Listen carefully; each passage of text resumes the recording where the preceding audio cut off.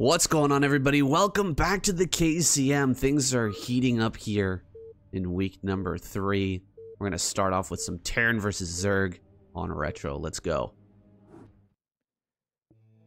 The lineup this week is absolutely sick. We've got Royal, Light, Rush, Snow, Best, Bisu, Hero, Queen, and Action, with Royal and Queen coming out first. I'm a little bit surprised to see Queen once again, but maybe Solky was busy. What do you think? Yeah, I think maybe it's a scheduling thing going on there. I don't know, but I'm not too happy with the Queen choice like you are. The rest of the lineup looks pretty stellar. I think the only thing you could really say is maybe Sharp could squeeze in for Royal or Rush or something, but I'm actually really happy with the lineup for Terran and Protoss as it stands. Protoss especially looks very strong. But yeah, with the Queen pick, I'm not liking it too much. Yeah, it's a strange thing that's happened with Queen. We're really kind of waiting with bated breath to see if he makes a comeback, or what he can do to turn this kind of losing streak around. It hasn't happened yet in the KCM, but he's fully capable of doing it. He just needs to get his confidence back, maybe, I think. Yeah, I mean, you can get stuck in these psychological ruts, and I've spoken off stream about this lately with like Hawk and that, and I think usually people can actually benefit a lot from taking a step away from the game and actually coming back to it, in a few weeks or a month with a completely fresh mindset. The problem is for these pros is they don't usually get those opportunities. They're kind of like stuck having to practice all the time, because otherwise they just fall behind the curve a little bit too much, get a little bit too rusty, and can't compete quite at the same level anymore. Plus the income aspect, right? They're playing in pro leagues and everything. They need to be making that money. The life of a pro gamer, the amount of time that you can stay at the top of your game. I mean, it's proven to be longer than maybe we thought, but it's not forever, and these guys, they want to make the most out of the time that they've got. Yeah, but I guess you could make the argument though, like players like Flash and these other titans that have managed to secure like long-lasting legacies, you could argue that they are more the exception to the rule as well. There's plenty of pro gamers, dime a dozen, of how like you've had these very short-lived stints of stardom and then kind of like faded back to black again. It's true. Well, here we've got Queen starting off with an overpool, and this is going to put him in a severe disadvantage because Royal's going to see these lings popping out, and he's just gone for a 1-Rax FE with a wall in here at the front. So these lings are going to do nothing, and a lot of economy's been sacrificed here for Queen, probably because he was expecting like an 8-Rax or some sort of greedy play out of Royal, like a CC first or something like that he could punish. Oh, absolutely. Royal, I think, is one of the... I think he's one of the Terran players that uses 8-Rax the most in TVZ, if anything. I think maybe not the absolute most, but definitely one of like the top 2 or 3 people that most likely to go to 8-Rax, I would argue, yeah. So, misreading the situation here, Queen gonna find himself in a pretty tough spot, sticky situation here. And how will he be able to maneuver his way out? Well, against a player like Royal, he's not gonna give you a lot of chances, and it's really gonna come down to the first initial engages with those Mutalisks. If he can get some good damage, if he can get the ball rolling, maybe Queen can get himself into this one. But if Royal just bears down and defends properly, puts the pressure on with the Marine Medic, I think that Queen's just going to have a hell of a time getting himself into a mid-game. Yeah, it could go that way for sure, and especially with the wall in, it does allow Royal to kind of do what he wants behind this wall, and like, if he wants to, he can cut a little bit of Marines even, and squeeze out a kind of a build order that wouldn't usually be able to go for. So I'm curious to see exactly what Royal's game plan is, and Queen going to be throwing down that 4-minute Spire as per usual up against this sort of 2-Rax FE way of playing from Royal. So I don't know. I really like 2-Rax Academy. I think it's great. It's a great build. I'm not too fond of it in cross-map positions always though. Wait, is this a thing? Queen went for overpool and now he's going 3-hatch. I don't think can he do that? Well, he thinks you can. I mean, I think you can do it. I mean, how optimal that is, I guess, remains to be seen. I feel like he's playing very suboptimal here to try and mess with Royal. a little bit here, because that's not the way you'd usually play. If you find yourself in a situation like this, it's much more likely that you're going to go for the optimal play, which is just a whole bunch of mutas and as quickly as possible, you know, off of 2 hatches, so that you don't have to build these sunken colonies. Yeah, this is strange, man. The extra hatchery here, I don't think it makes a lot of sense economically, but maybe it's gonna throw Royal off a little bit. He's coming across the map here. He's gonna force the sunkens. I really don't know how this one plays out, man. This is uncharted territory for me. Well, I think Queen is fine here. Obviously, Royal can't bust this. Yeah. So he's probably just content with forcing the sunks. The extra hatchery will allow him to produce a lot of drones now. And I guess maybe he's got a different game plan in mind. Maybe he wants to go for a mid-game kind of like mutaling stab type play. Kind of how Sulky likes to play ZVT, where he just cleans up the Bioball with the mutaling. Maybe he's trying to like change his approach in the matchup to like, you know, catch Royal off guard or something. Well, this is interesting. I'm not sure how many mutas he's going to be able to produce. We're already at 6 minutes, and we've got, what, 4 or 5 mutas going to be popping out here. He really cut down on the amount of gas that he could mine because he didn't get that second gas until the Spire was like halfway done.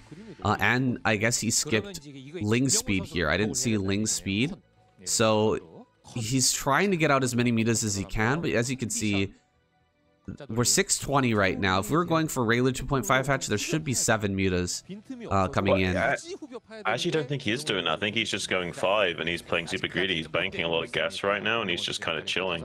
I think he's going to go into an eco game here. I think he's going to squeeze out some drones and transition maybe. I don't think he's going to like go too heavy into mutas. I think he'll add mutas now that he'll drone up a little bit, but I don't think we'll see that many more mutas for some time.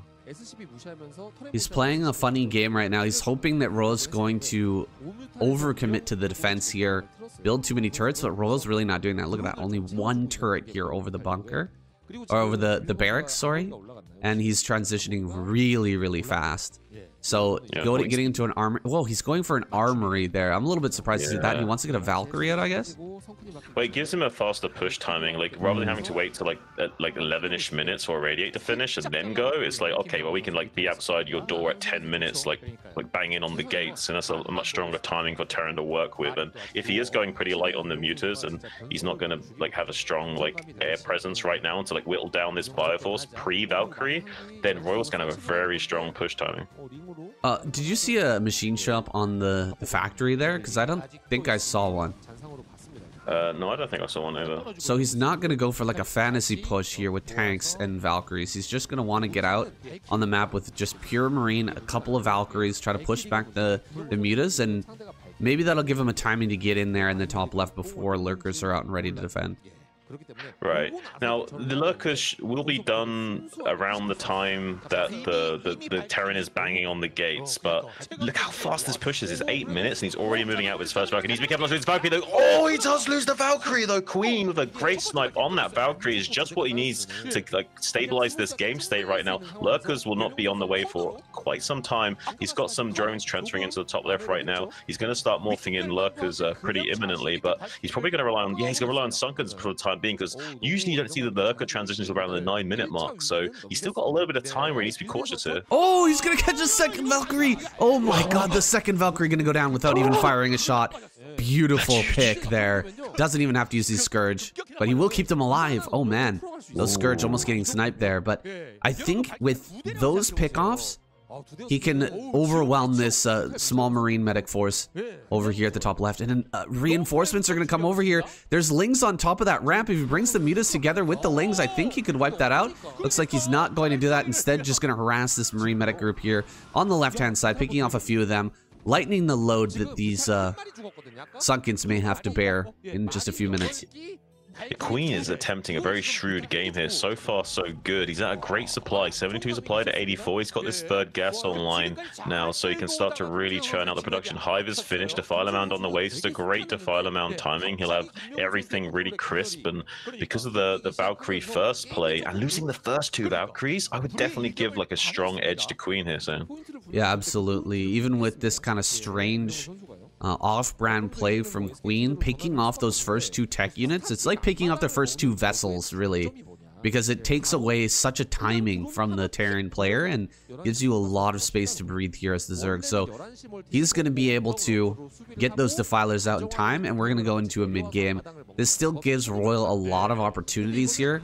I would say in this matchup, once you get to this point where you've got the vessels out, and Terran seizes map control away from the Zerg, you've got like 3 to 5 chances of moves that you can make, things that you can try to do, drops, busts on the naturals, those type of moves. Oh, he's gonna get that Valkyrie again. No way. 3 Valkyries have been picked off. That was a max range shot as well. He barely got that Valkyrie. Like, oh, the inputs were pretty crisp with Queen. Okay, so far so good. I'm really impressed with Queen thus far. If you can just maintain this kind of gameplay for this game and maybe 1 or 2 more games, I'm going to be thinking twice about him. He's delaying this expansion at 3 o'clock as well. So far, everything's looking great for Queen, so. Yeah, so this is the point when Royal's going to start to seize map control here. He did get delayed at that base, and a base is going to come up immediately here for Queen. Wow, he's going to take this very, very quickly. I don't like these lurkers out here. It's not necessary, especially with the vessel. They're not really going to get anything done. We need to keep this back at home, but preparing for drops is going to be the next stage, because definitely Royal going to be pulling those out, and there they are. Yeah, I mean, you kind of do have to do some kind of, you know, a lot of dropship, gamble here. I think it's only appropriate when you're this far behind in the tech curve. You've lost so many of these precious Valkyries in the early game. You haven't got the vessel fleet you would like at this point in time. You could potentially have, you know, easily 4 vessels or maybe a little bit less. One of them got sniped, but instead he's got this little double dropship gambit in the top left. There is an overlord to come here and spot this, but he's not quite going to be able to spot it in time. And he could, if he wanted to, elevate more of these units into the top left as well. Yeah, this is going to get denied here. Good move from Royal. A little bit overzealous here, a little bit getting ahead of himself, really, by trying to take that base so quickly. But here comes a Defiler push over towards the center right. He should be able to, you know, trade tit for tat here against Royal. Yeah, and actually Queen pretty on top of his response here. It was very a lot of Zergs are like too hasty in defending this, and a lot of Starcraft players in general, they're always rushing their decisions. So usually just send the units on attack, move in, and they will die before the Defiler arrives to throw down the Dark Swarm. But this time Queen was quite tentative and like carefully approached to defend that. And now look at this pressure on the 3 o'clock, getting right on top of the production with these swarms going to be shutting down this base from going up. If he denies the building of the CC as well, it can't just lift off and save it. So that's a real nightmare situation for Royal here. He does have a lot of pressure in this top left quadrant of the map, but he's not quite done any damage to the infrastructure of Queen. Yeah, and this is happening right as the SCVs were transferring. A big plague on all of this. The Mutalisks are going to come forward and clean that up really, really well. Queen handling everything so perfectly, and I think we're getting close to a tap out here because Royal just has no pressure. He's got no additional expansion. He can't get in and kill any of these bases. We're going to be 4 gas Ultralisk here really, really soon with that 2 armor kicking in as well. Yeah, he's going to be like growing himself into a Mike Tyson with these Ultralisks and just like start delivering some knockout blows to Royal. I don't know how he's going to stomach the Ultralisks. It's going to be if he had the 3rd gas, maybe there's some play there, but without that 3rd gas operational for maybe a BC transition or just being out of field, like the amount of vessels he's going to need, even just irradiating the low HP muter there, so not getting full advantage on that spell, is going to be getting behind the middle line on that top left though, denying some mining up there and putting on a little bit of pressure. There is a drone transfer here as well, so it's a little bit frustrating for Queen, but really he just wants this gas, and Royal knows that. That's why he's targeting down that geyser right now. Ling streaming in to try and clean that up, and Vessel's kind of out of position, but so far not being picked off by the Mutalisks. Yeah, there's a couple of dropships behind this that have 0 HP. They've been plagued, so he's trying to open up a position where maybe he can still fly in there. Wait, where did those go? They didn't get picked off screen, did they? I hope not. I think they're back at home actually loading up right now. They're going to be sent out once again to try and do one final move. We've had a couple of moves so far from Royal that haven't worked out. We'll see if he has this last chance to actually get some damage here. Look at that. Dropship flying out with like 1 HP. That's like the final hope of Royal, and it's a flimsy hope at best right now. Yeah, he's got 1 chip left in his stack, and who knows? I mean, you've heard that poker expression, chip just in a went chair. down. Maybe this is it. Just went down. And I think the next one's going to go down as well. There it is. Second dropship just went down off screen. Yeah, both of them right there. Yeah. That's really unfortunate. That's Yeah. really unfortunate. I don't see how he's going to recover from this. Queen is ahead in supply by enough of a margin that it's kind of worrying right now. With 4 gases online, that's 6 ultras a minute he's able to produce if he so chooses. And with this kind of small bioball, there's no way you can fight against that kind of production of a Zerg. And even getting this base denied in the bottom right as well. Like, Royal is not having a happy day at all. No, he doesn't have anything to cut off reinforcements coming out from the natural either. He just doesn't have a bioforce down there, so Queen can, as he wishes, send out units to hit that center right, as many defilers and lings and lurkers as he wants to, and there's really nothing that Royal can do about it. He's sending a bioforce now to start to cut those things off, but I mean, it's way too late. There's already a bunch of units over there on the right hand side. These lurkers are going to burrow. They're going to clean up this bioforce, and he's going to open up that position there on the center right once again. Flying in, trying to kill off some of these vessels. He's actually killed quite a few of them, it looks like. And yeah, Royal just can't do anything about this. This slow push over here on the center right is going to be the killing blow, it looks like, for Royal. He's not even going to get to Ultra, and we're probably going to see a tap out. Yeah, this is crazy from Queen. He identifies like game-winning plays, even about utilizing his late-game main winning condition, which is the Ultralisk. So kind of exceptional to see him in such a great game state, just on the backbone alone of this defensive technology. Usually you don't see Zergs winning from this kind of phase of the game. Usually they do end up going into the Ultralisk to kind of finish off the Terran, but Queen's done such a good job utilizing the tools at his disposal, even going in now to the 3 o'clock, picking up some of these remaining vessels on low HP. Now just diving on him with the remainder of his swarm. Lots of lings streaming in, taking out some more vessels while the lings are soaking up damage, and so much value for Queen with such few units. Yeah, it's just cleaning up SCVs here while the bioforce kind of flops around in the middle of the map. Nothing to do, nowhere to hit. Everything is tied up tight, and the Ultra production has begun. Mass Ultra going to come out here with the +2 already finished. We don't have speed yet, but I mean, this is just so hard to clean up. He does have +3 though. +3 is pretty darn good against these low numbers of Ultras. I just feel like we're going to see, you know, 8-10 Ultras pop out here any second. Well, Queen did delay his Ultra production for quite some time, and now we're at 17 minutes, which is around the time Terran, if they're on curve with their grade timings, they can get +3 around 17 minutes quite reliably, and Royal has hit all his timings pretty perfectly this game, despite not being in the greatest of game positions. So we do see Queen, though, getting on top of the natural expansion with these Dark Swarms. It's going to be a nightmare situation for Royal. If he hasn't got like a big round of fire bats in production, I don't know how he's going to start cleaning this up. Yeah, just stellar play here from Queen. Always you know, slipping out with those defilers, getting just a few lings, a couple of lurkers into a good position, has really given himself a great advantage in this game with those tiny little moves like this one, walking through the top side of the map. There's so many different pathways that you can take on Retro, and he's abusing them all to really get the most out of his units. We'll get this 5th gas online as well. We still have our natural and our main mining fully here. There's no depleted geysers yet, so he's gonna have so much gas to work with. The BCs are coming in. They are gonna get plagued though immediately. Another plague probably gonna come down on that. More defilers coming up here, getting those plagues. There's so little here for Royal, and the Ultras are bearing down. This is it. GG is called, and Queen takes a win here, breaking the losing streak perhaps. Yeah. I mean, I hope this is a sign of things to come. I'd love to be proved wrong, say, and I want to see him dominate now, potentially. Who knows? Maybe he can just like go on a winning streak right now and be super excited to see that. Well, now we've got a real test for Queen. Let's see if he's shaken off the losses, the past here, and can he actually take on Bisu here on Blitz Y. This man has been on absolute fire, especially in this matchup recently. Yeah, I mean, it'd be crazy to see Queen take down BC right now, but I'm going to be all about it though. So if we do have Queen taking down BC, I'm probably going to be losing my mind a little bit.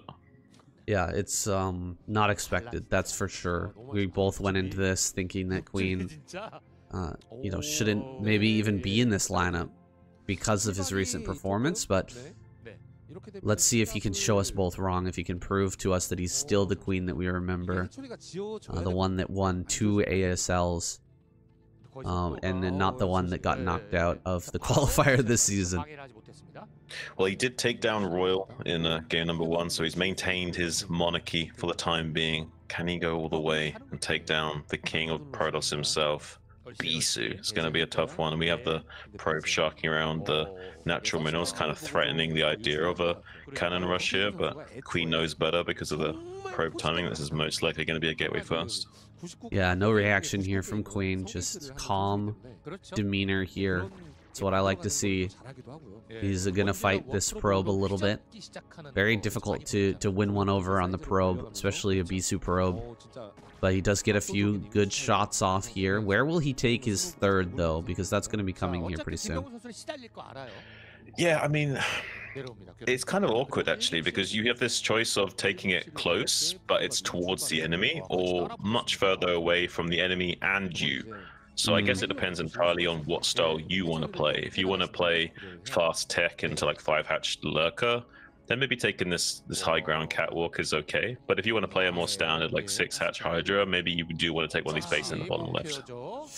Dude, if he blocks this, like, where are you going to take your third, man? I guess you have to take it in the front there, but the second Zealot could come up here and block you. Oh, I think he's just barely going to get that down. Yeah. This is a tough position here for Queen. So much going on. This is where a lot of Zerg players will fall apart, but this is where we expect Queen to really shine. Can he actually hold all of this off and get his bases up on time, hit his overlords and everything? So far, so good.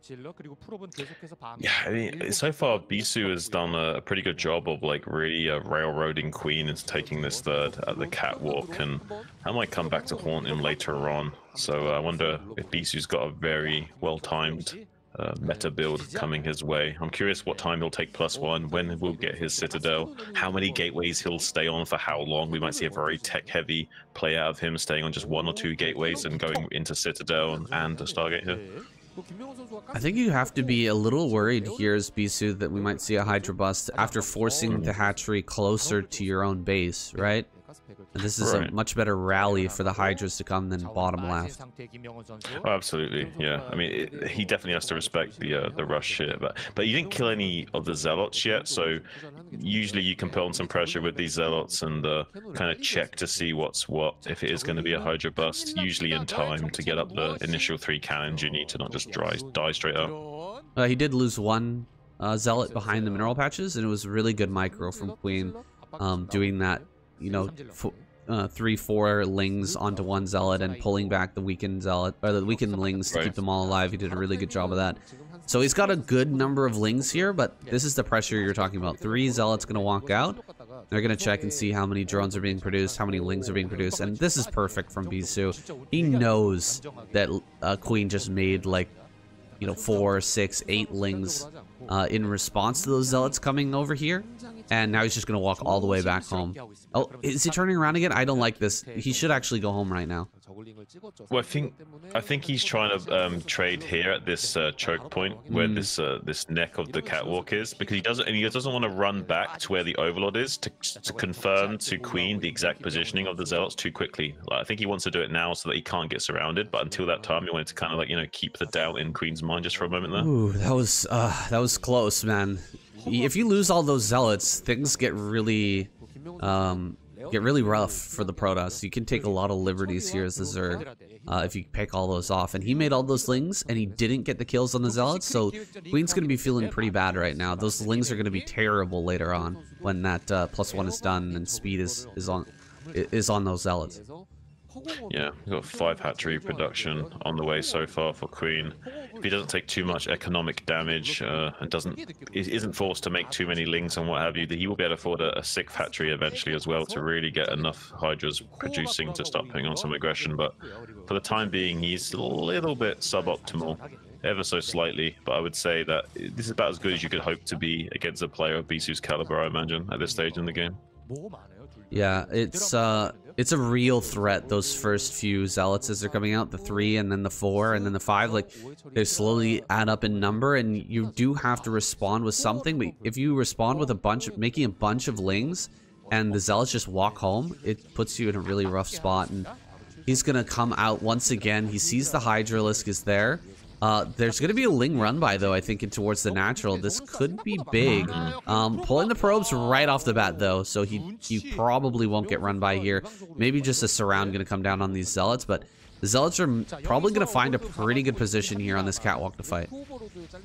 Yeah, I don't think that Queen's going to get the greatest of trades here. It's just too bottlenecked up for the Lings to get a nice surround. They will trade reasonably well with the Zealots, but not as much as he would like to. He's going to lose a lot of these Zerglings, and he will soften up a lot of these Zealots, but not many of them are going to die. Yeah, not many of them are going to die, but, you know, at least he used the Lings to some effect. Usually they end up going down for pretty much nothing against the Zealots, but he probably made the best use out of those as he could, given the situation. And he's going to get one more Zealot here. No, not quite. That does survive with just 4 HP. More Overloads going down back at home, though. And I think we've got a lot of kills here. 3 on that one, and another one on this second Corsair. So this is starting to get really rough with 4 kills. We can't afford his 6th hatchery even yet. Like, he's still on 5 hatchery production and he wants to be on 6. Like, he wants to really crank out his Hydras right now, and he just doesn't feel like he's a little bit flustered, I think, as well. Like, he doesn't seem to be reacting in quite the way I would imagine him he should be reacting right now. So I think he's a little bit flustered, a little bit out of sorts, but hopefully he can stabilize himself here. Yeah, he's going to get shoved back by just a few Zealots pushing their way across the map.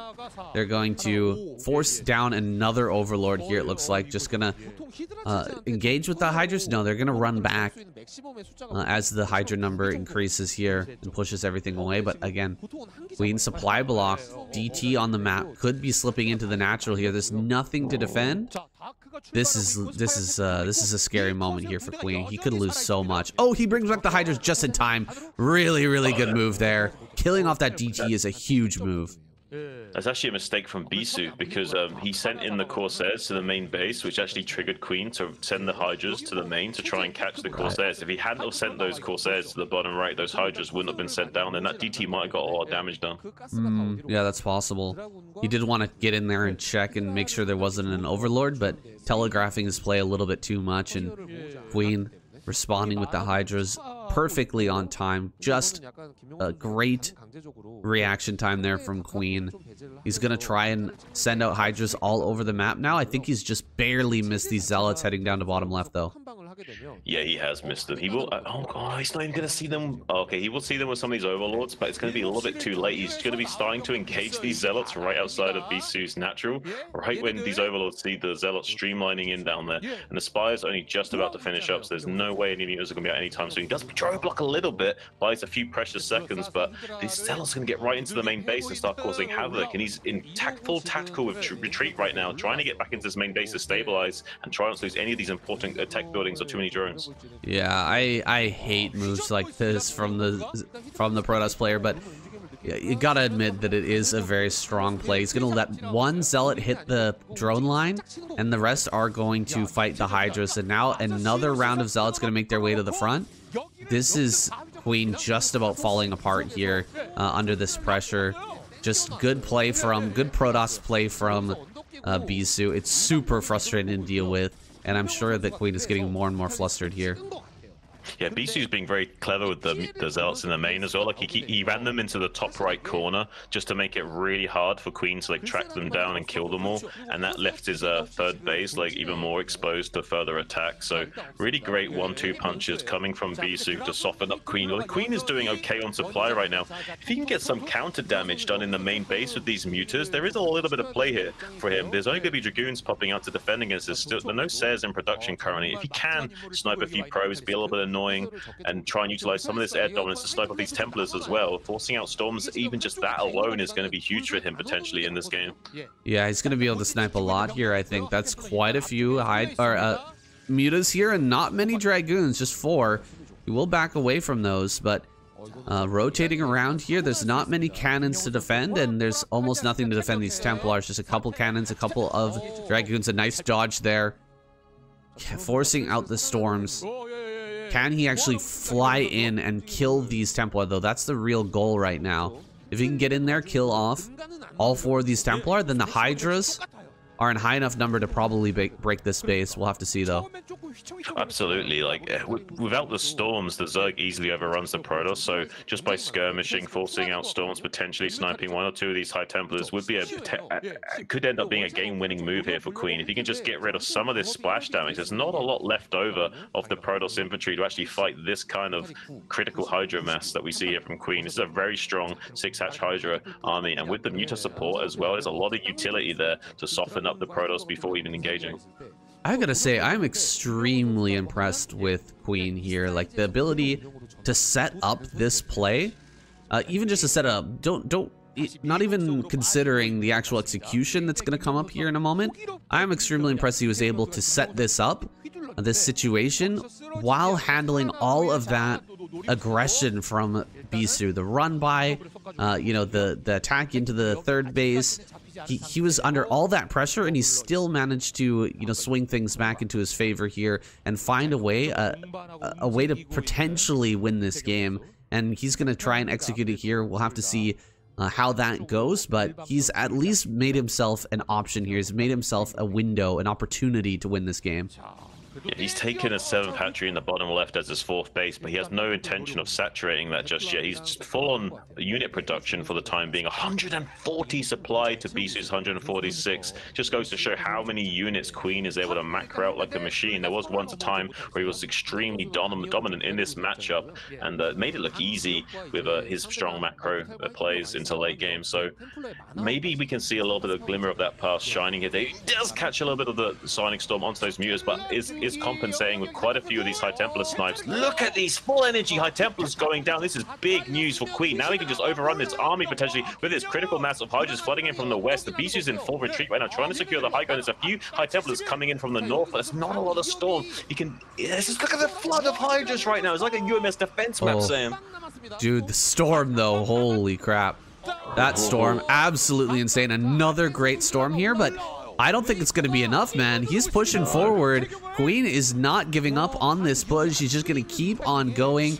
Dude, if he'd sniped those two Templar as they were coming up that ramp, he could have absolutely crushed here. As it stands, he might still just barely be able to push through, but more Templar are coming up. They're very low on that energy. Oh, man. I'm actually covering the energy here. A little bit of mystery from the score screen. But there we go. We finally do have those storms, but I think he's just barely not gonna get through. Wow, Bisu gonna hold on. Yeah, with the pro pull and the rallied Templars coming out with the amulet upgrade, just barely clinching himself from defeat there. And, it's quite crazy seeing Bisu in these situations. I think like almost any other Protoss would probably just be straight up dead there. But with those money storms on the ramp and the beautiful execution with the what few units he did have and like consolidating his position on the high ground as well as he did, he's just barely managed to fight the Zerg force back. And now he wants to go on the counter offensive, because he doesn't want to let the Zerg create space right now. He doesn't want to let the Zerg trade with him and skirmish with him. He wants to bring the fight to the Zerg and skirmish at his own leisure and deny this space from the Zerg. So if you get on top of the Zerg production and start storming them at their gates, it's much harder for the Zerg army to actually micro back and fight you and storm dodge. Yeah, he's gonna send Zealots to the bottom left. Of course, no drones have been sent down there. This was a pretty...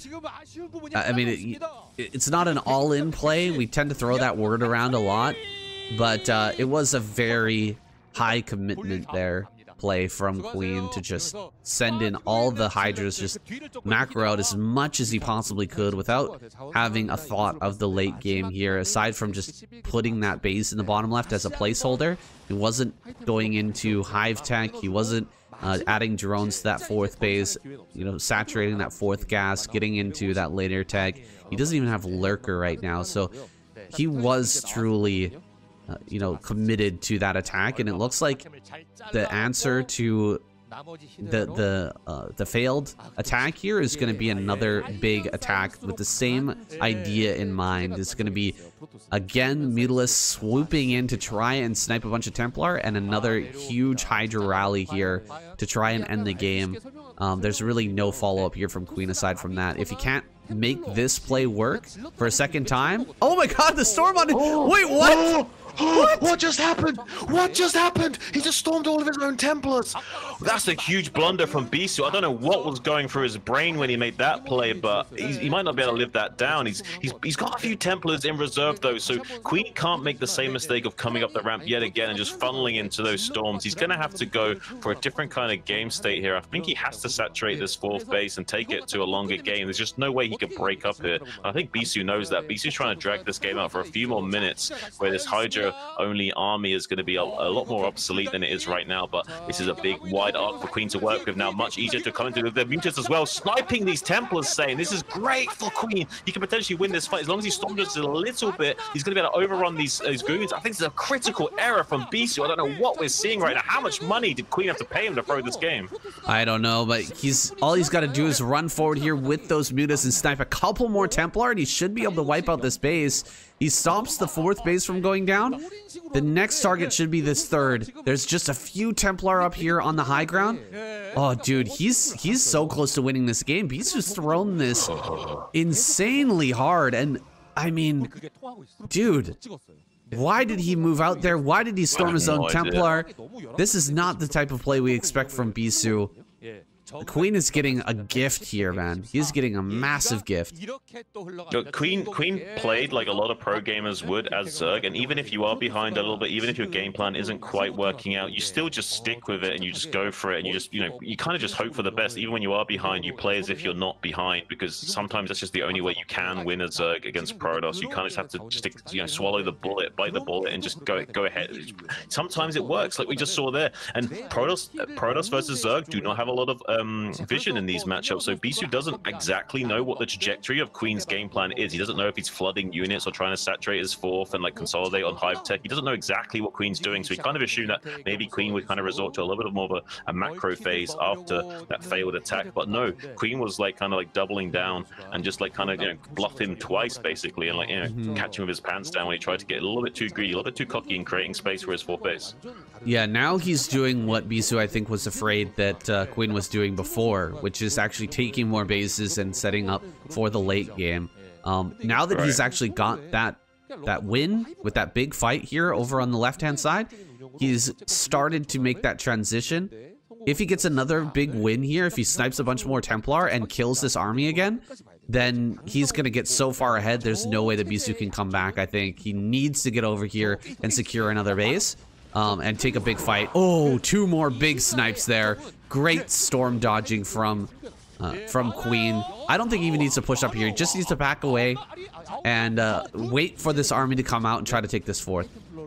Yeah, there's still 9 Templars on the field though, so Queen cannot attack into this position. It'd be very foolish of the Zerg to try and win the game by killing this 3rd base. It's much better to maintain the game state, deny the 4th base, and just let this base run dry.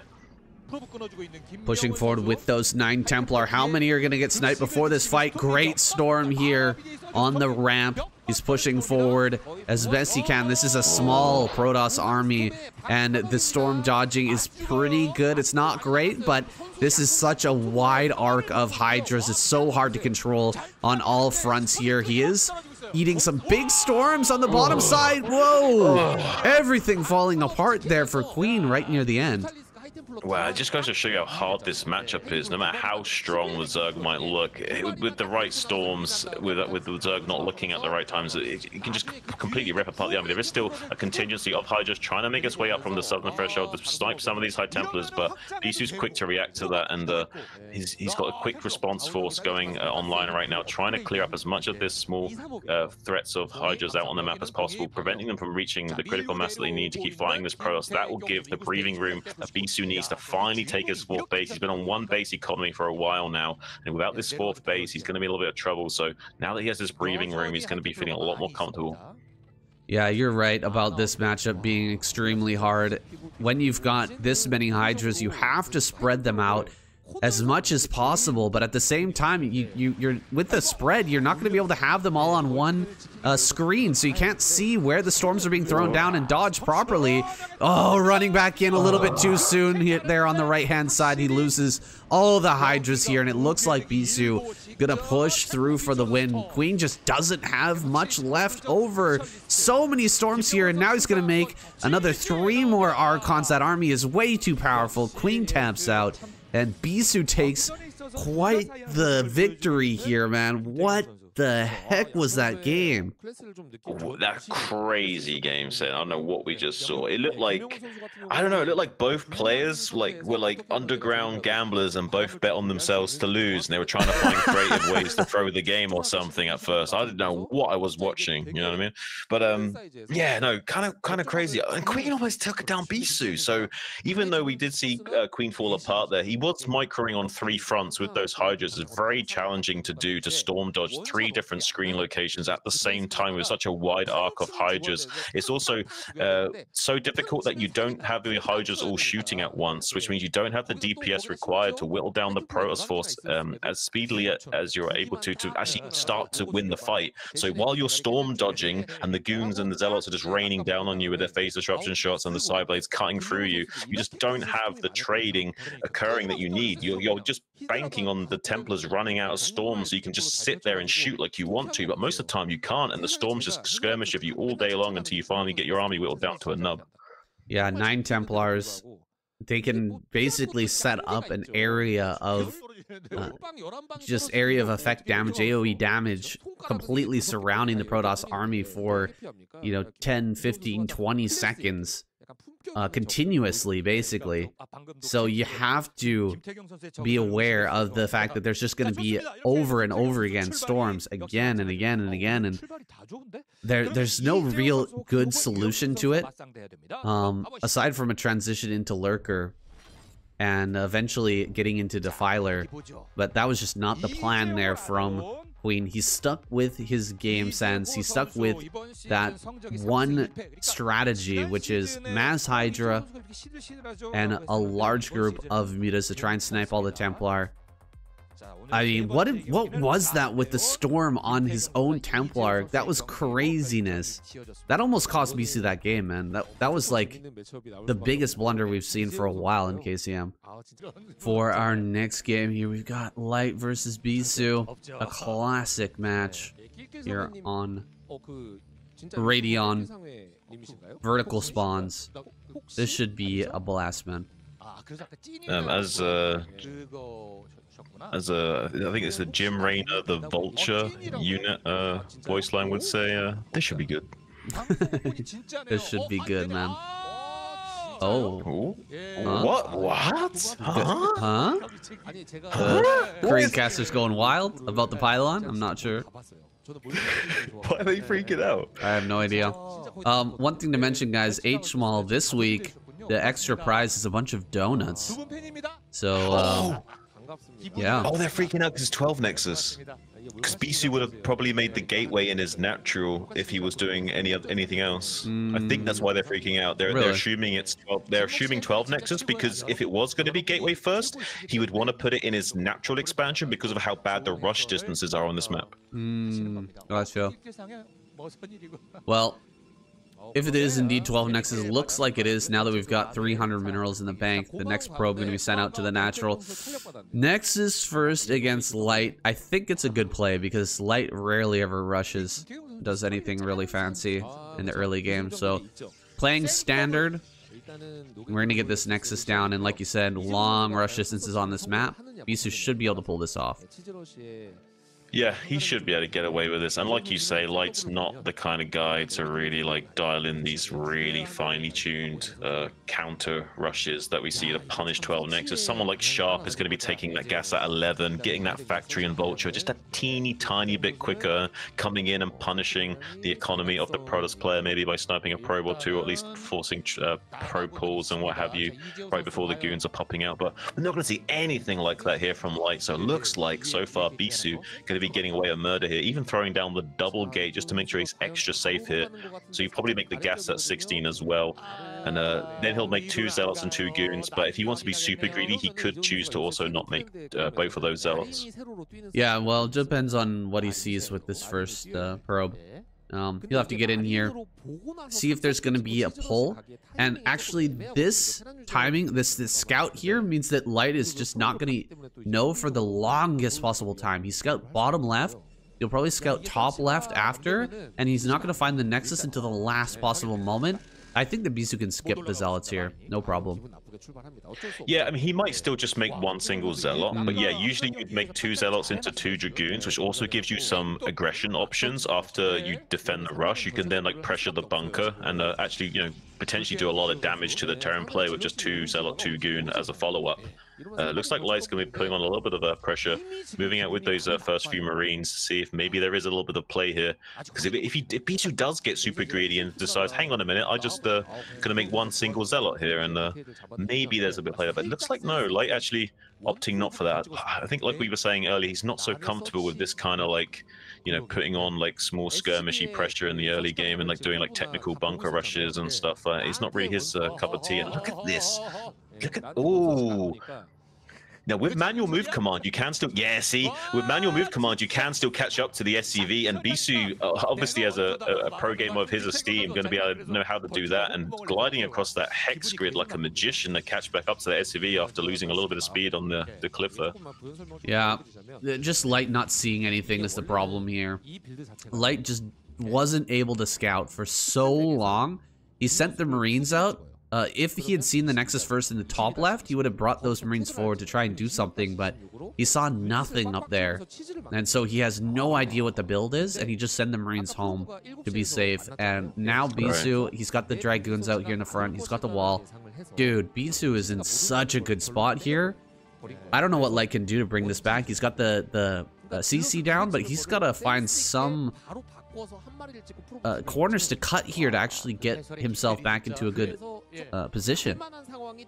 I mean, yeah, the only reason I would say another Protoss player wouldn't enjoy this game state is just because they would be intimidated by the fact that it's Light. Any other reason, I'm sure they'd be loving this game state. He has isolated this one Dragoon, though, mining behind the line of that Dragoon, going to be keeping it out on the map, and now these Marines can come and force this Goon. Oh, Bisu anticipates it. Bisu knows that this Goon's isolated, and if he doesn't get it out now, he's going to probably lose it, so he just soaks up the mine here anyway, just to keep his Goon numbers healthy enough that he can start to fight this back more with a frontal engagement rather than having to worry about this one Dragoon like getting caught out of position here. Oh, you cannot push this, man. I don't think you can push this at all, because the Nexus first, you're gonna have so many units. Bisu just as long as he makes non-stop Dragoons, he's gonna shut this down hard. Running forward here, he's got the 4 Dragoons. A 5th one does arrive, and Light loses a Vulture, he loses a Marine. The Observer's about to pop out here. And when that comes, then full area control, full map control gonna go to Bisu. I mean, the threat of mines does kind of save the day for Light a little bit there. He didn't lose the tank on the retreat. That's a little bit of compensation for this failed attempt here. He was trying to punish Bisu. Bisu was doing something a little bit greedy, and maybe he didn't open up with 12 Nexus, and maybe, you know, just stayed on one gateway for a while. And it's possible that he would have found some damage there if this was a different situation. But with this rush distances, with the 12 Nexus opening, like, no way is Light gonna do anything to Bisu in this situation. And now Bisu is going to be very comfortable just to come out onto the map, clear out all the mines that he can find, and he'll take his third leisurely time. 7 minutes is usually the kind of standard timing, but if he wants to, he can even take it right now. Yeah, he could absolutely do that. And, you know, funny situation happened to me really recently. Love Snow called me on Discord, and just for the purpose of telling me that the Nexus first actually does have a counter, and Sharp discovered it. It's putting out mines and going for a really fast third base.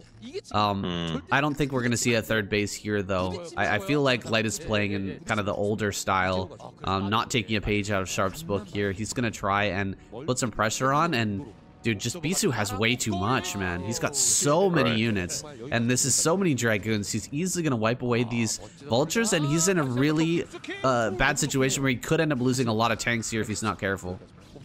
Yeah, but just while we're still on this topic, mine's into third. I've discussed it with Wolfix at length. It's such a great way of playing against this style, but unfortunately, a lot of Terran players are comfortable playing that style, and they seem to botch it up and can't really quite execute it to pull it off. So we don't really see it that often, but it is such a strong technical build to counteract the greed of 12 Nexus. But not many Terran players familiar with it, and a little bit hesitant to switch up their play style completely by going for something like that.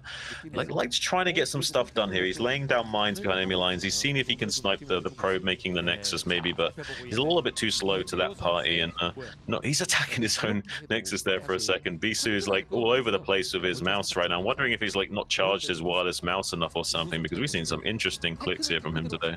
Yeah, for sure. The storms, the clicking on your own Nexus, probably stemming from the same issue. We're going to be going into Arbiter here. I mean, it's a great choice from Bisu. You've got so much of an advantage right now. You're going to have this pretty quick Nexus coming down. The probe count's going to be really, really high, and the gateway count's just going to explode here shortly. The Arbiter's kind of just icing on the cake here to have that extra bit of utility in the army to shut down whatever Light is going to try to do to you here coming up.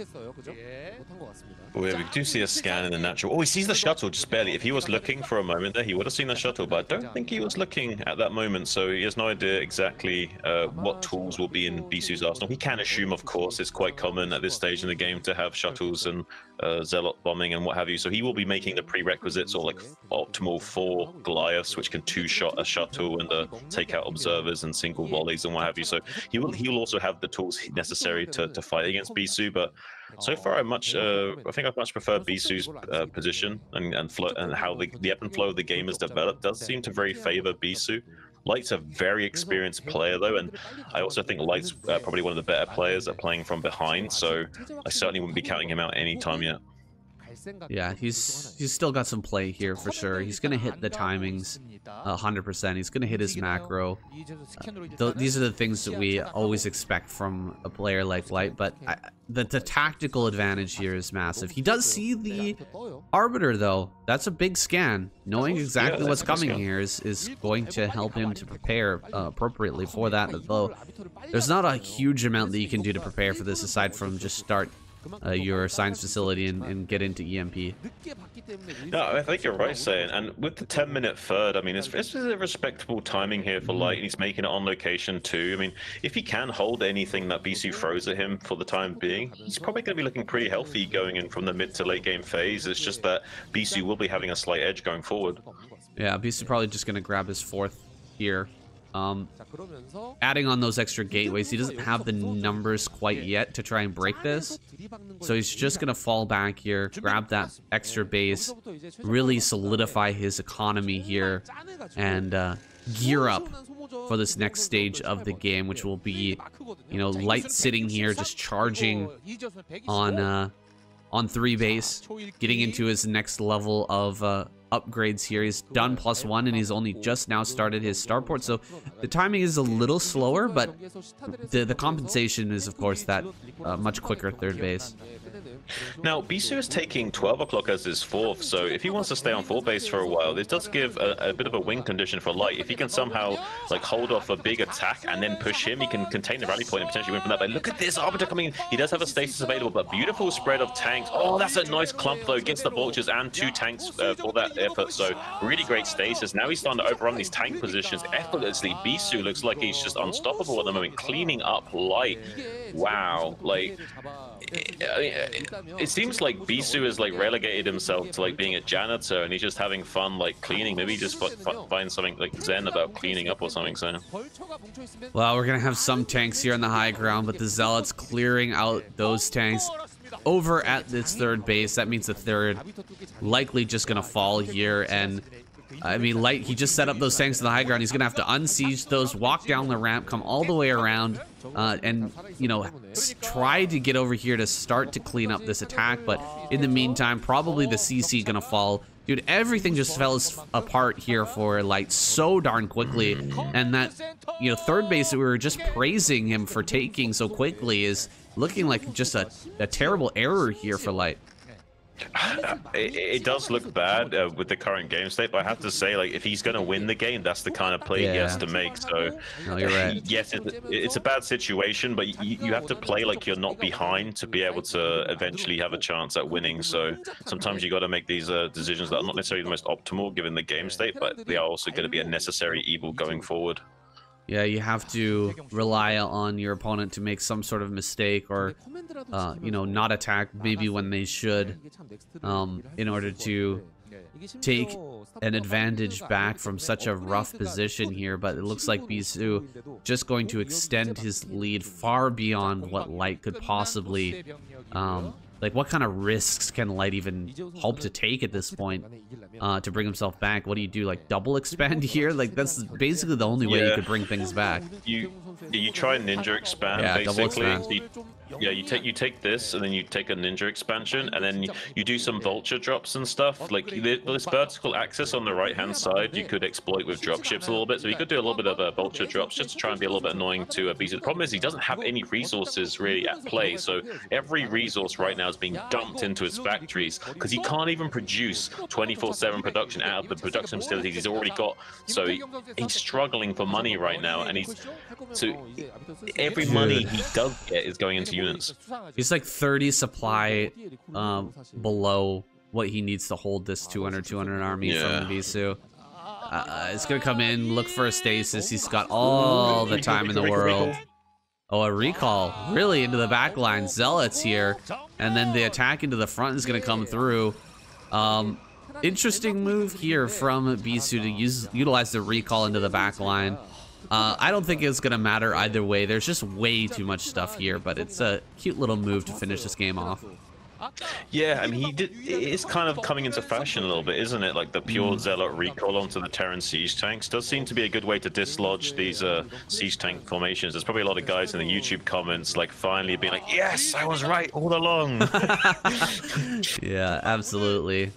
Well, I mean, that was a pretty standard 12 Nexus game, right? Where the Protoss gets away with superior greed here, and the Terran just not able to bring it back, not able to punish, not able to take their own greed, and making Protoss look busted here. Bisu once again taking victory in the KCM.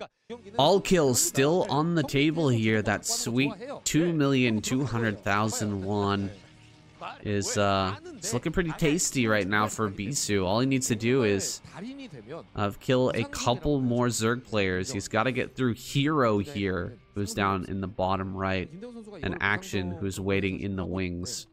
A tall order, but I think Bisu's up to the challenge.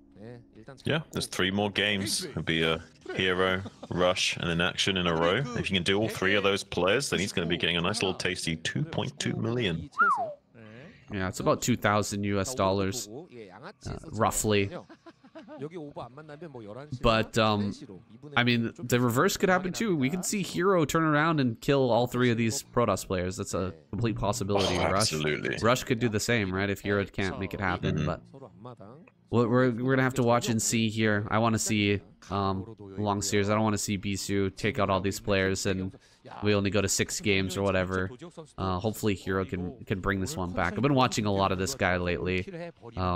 Did a segment on my channel recently with watching these point of view games on the ladder, and dude, this guy, he makes some great decisions. He's a very, very smart Zerg player. Yeah, I watched a little bit of that video actually, and he's one of my favorite Zerg players. It's crazy how good he is and how underrated he is at the same time. I've said this so many times in KCM casts, and I cannot overstate that enough. It's insane how good this guy is. Yet he's not quite, you know, been that champion. You know, he's always doing well. He's always placing round of 8, round of 4, and performing pretty good, but never quite going all the way. And he's good enough to pretty much take on everyone. He has a very wide range of play. He can do any cheese, any macro build you can possibly think of. This guy can execute it at between 400 and 500 APM. He's an extremely solid player. It's a shame we haven't seen him go all the way in ASL. I would like to see that one day. Yeah, for sure. Well, this is going to be a massive challenge for him here.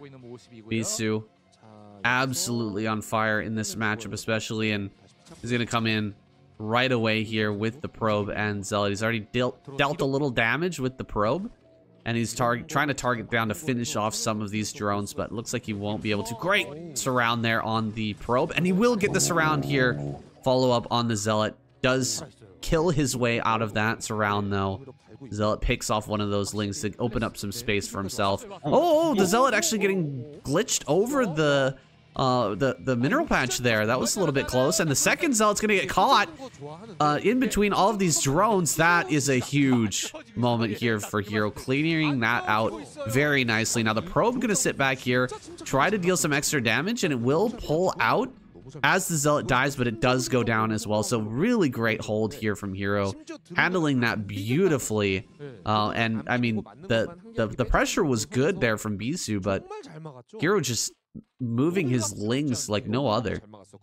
I think Hero can, if he wanted to, potentially do an all-in ling here, maybe kill Bisu. He will pull probes to defend, so it's not like a guaranteed way of winning or anything, but there's a lot of pressure here that Hero could levy against levy against a Bisu, and Hero could like maybe even kill this gateway, potentially, if he did flood lings behind this. He was considering a den being thrown down there for a second, but hesitated. Yeah, he knows that there's some pressure he can.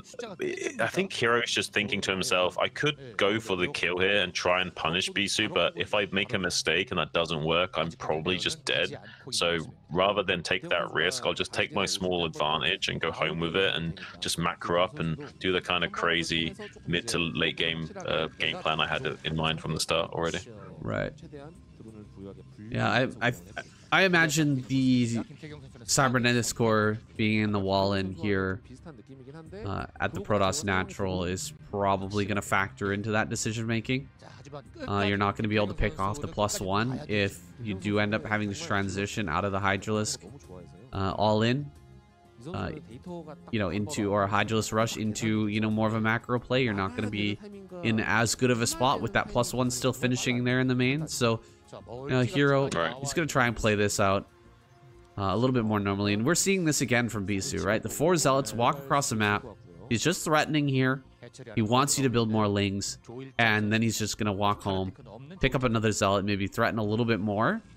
But he will not be coming out here. And it worked perfectly again. Look at that. Another, like, 8 lings were produced by Hero. He had to make those, and now he's, you know, cut some of those drones that Bisu wanted him to cut.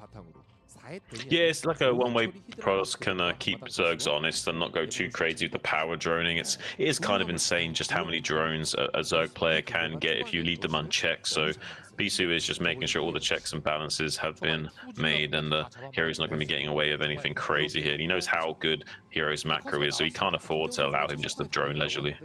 Yeah, so it's also a way you can check to see if there's Hydralisk coming, right? If you're that far across the map with the Zealots, absolutely, you see if you should be able to see if Hydras are coming, and you can start to build cannons back at home. If they're right in front of your natural, when you see it, you can't really get the cannons out. But if they're across the map, there's a good chance that you can help them to finish, or let them finish with the Zealots delaying. But here we're gonna have a Hydra swapping out to defend the Corsair. I guess that he wasn't able to get into his lair in time and get that Spire out to save the Overlord here, so he's just gonna resort to Hydra play to keep those alive.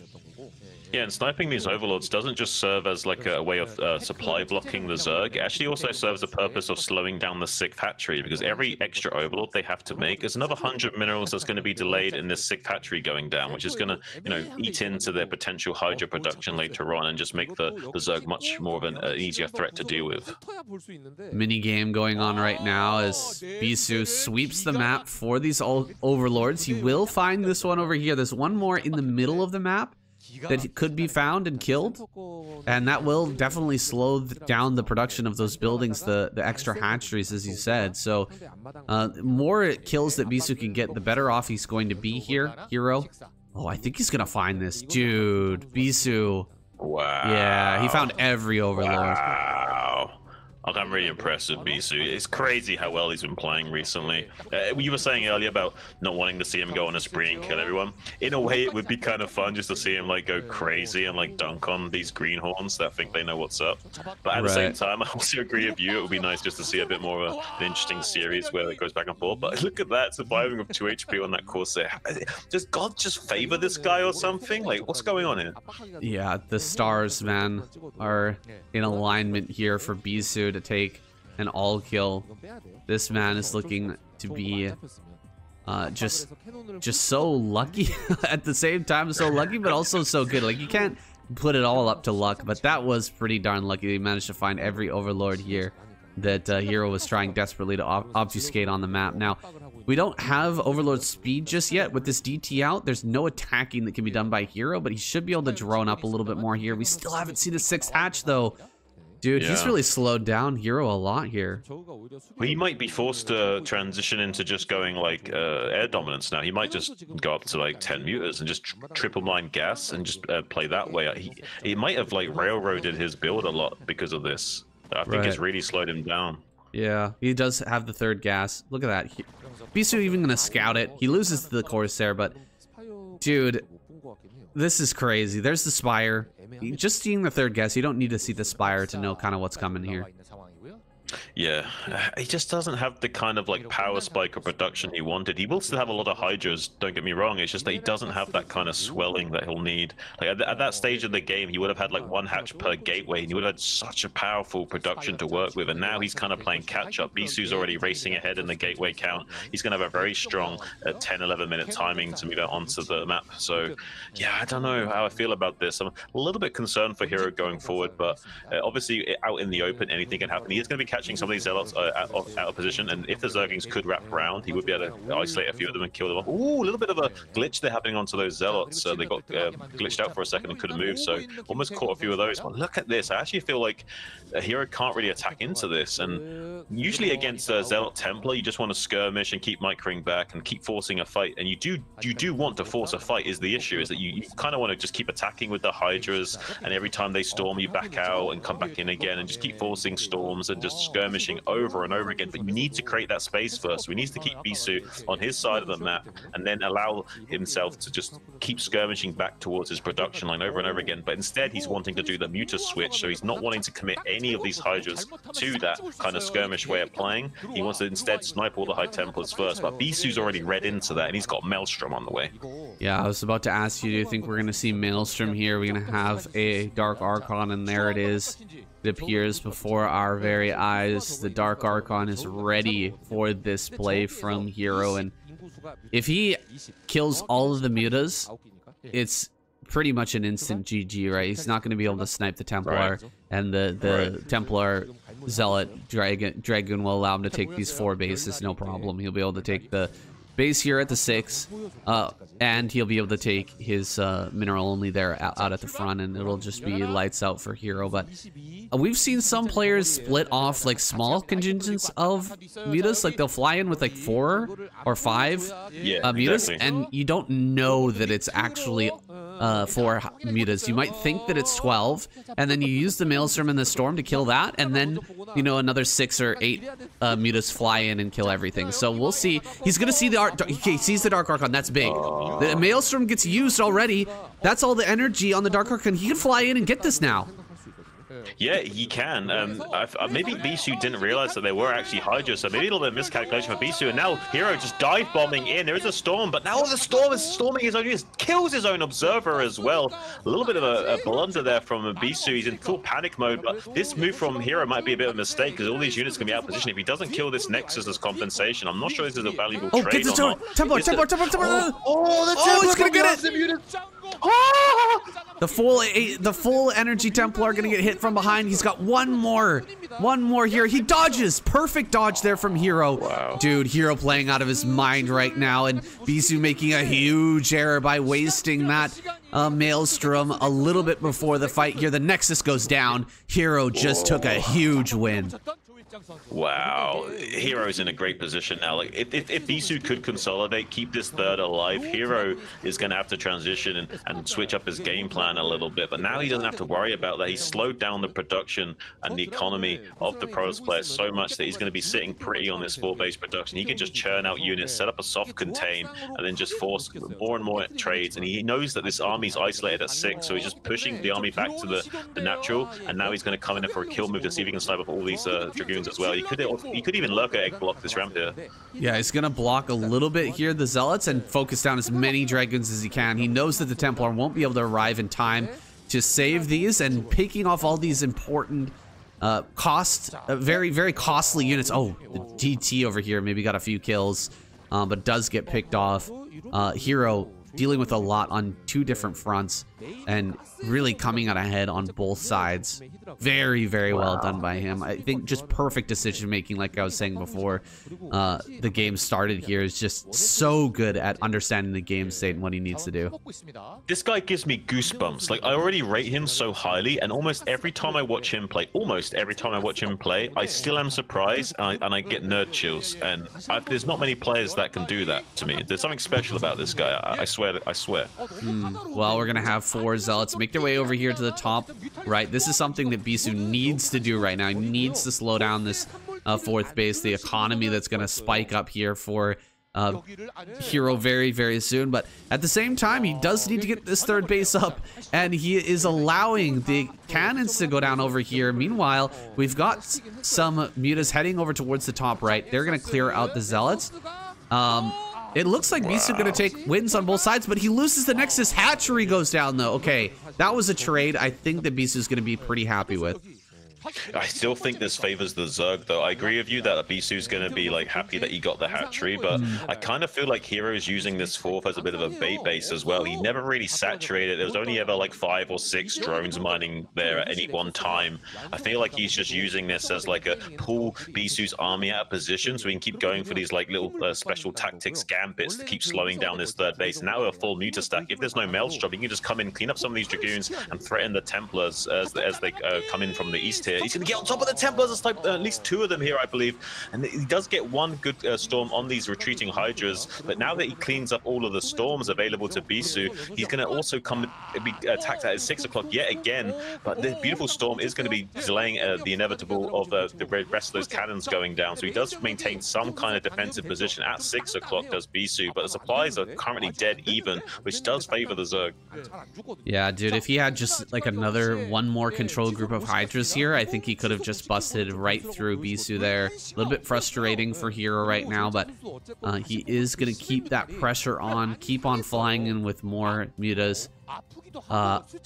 The stack is getting kind of low, though. One more storm on that. All those mutas just might explode. Another round of mutas comes out. Okay, he's going back up to 12. He's just going to keep this pressure on, and I do not blame him in the slightest. He's done a great job of sniping Templars so far. If he just gets a few more and brings the Hydras together, he might just be able to straight up win now. Nice job. Picks off 2 more Templar. I think this might be the tipping point. I think this might just be, unless there's 2 more Templars coming up. If he can snipe those with the Hydras from behind, this would be huge, but he doesn't quite have the timing to do that. So instead, he's going to be trying to fight on 2 fronts here. Bisu has just barely enough to maybe hold this off, but there is still enough Hydras that he can whittle down the Dragoon count over and over again. And this is the problem here. It's like in PvT, if you keep getting your tank count reset over and over again, you don't really have the standing army required to trade well anymore. And that's what we're seeing here. We're seeing the Protoss being quarantined, and now with both bases being mined out, he's going to be resorting to just 1 base worth of economy to work with, and that's not going to be enough of a production to actually churn out all of these gateways non-stop. So eventually, Hero's going to come out ahead. Yeah, Hero has the base in the top right. He's spreading his Hydras through the middle of the map. This is a really important thing in this type of scenario. If you allow like 4 Zealots to run up into the top right, could actually ruin your game at this point. It's happened already once before. If it happens again, it could just end the game here for Hero. So he's got to make sure that nothing is heading in that direction. So he's really spreading his overlords out now. He's coming around the back. He's got quite a few mutas here ready to dive on top of these Templar. Templar casting their storms well beforehand to try and preempt the dive here, but really good dodging from Hero. Picks off most of them, but still 2 Templar do remain. Yeah, it does make it a lot harder for Bisu to secure his 4th, though. He wants to take his 4th right this second, but he probably doesn't feel like he can. He has the probe just chilling here, and he might still take the Nexus in a moment and then cancel it if he needs to, but he doesn't feel as comfortable in taking this 4th as he'd like to, and he really desperately needs 2 base worth of production. He's not going to get it for some time. Yeah, he's got 2 base worth of probes mining on 1 base, and he needs that extra mineral income. Here comes the storm on the left-hand side. Is actually so good. Oh my god, he like dodged back and forth in and out of that storm, and is it actually still not going to be enough? That great storm still not good enough here to take down Hero. His advantage is too big. He runs over this army, and he's going to clear up all the important units, all the Dragoons, all the Templar. That is it. GG. GG. Damn, that last fight, dude. Hero almost messed that up. I feel like he ate so much storm, but he did have enough. Yeah, he did just out macro Bisu in that game. Very tactical awareness of the game state to really abuse Bisu and force enough interactions that he just couldn't get the production going that he needed to stabilize in that game state, and eventually was overcome by the onslaught of Hero. Hero is the hero we need. I'm not sure we deserve him right now. I need to see the other Zerg players step it up a little bit. Dude, Hero. Just imagine if that Maelstrom had gone onto the mutas. But this is peak. Yeah. This is peak ZVP, man. This is the fun, like, tactical, really down and dirty Zerg versus Protoss that we like to see, with groups of Hydras, mutas, Templar, Dragoon, Zealot. Just that raw Protoss versus Zerg. Storm dodging, and really excellent decision making from both sides. I love to see it, man. This is exactly what we're here for. KCM week 3, excuse me, will continue now with Hero starting his run. Can he all kill now the Protoss side? He's got to get through Rush first. Let's jump into that game. Well, that was some peak KCM there. Hero versus Bisu was an absolute banger. I didn't think we were going to get any better than Bisu versus Queen, but I feel like that was even more exciting.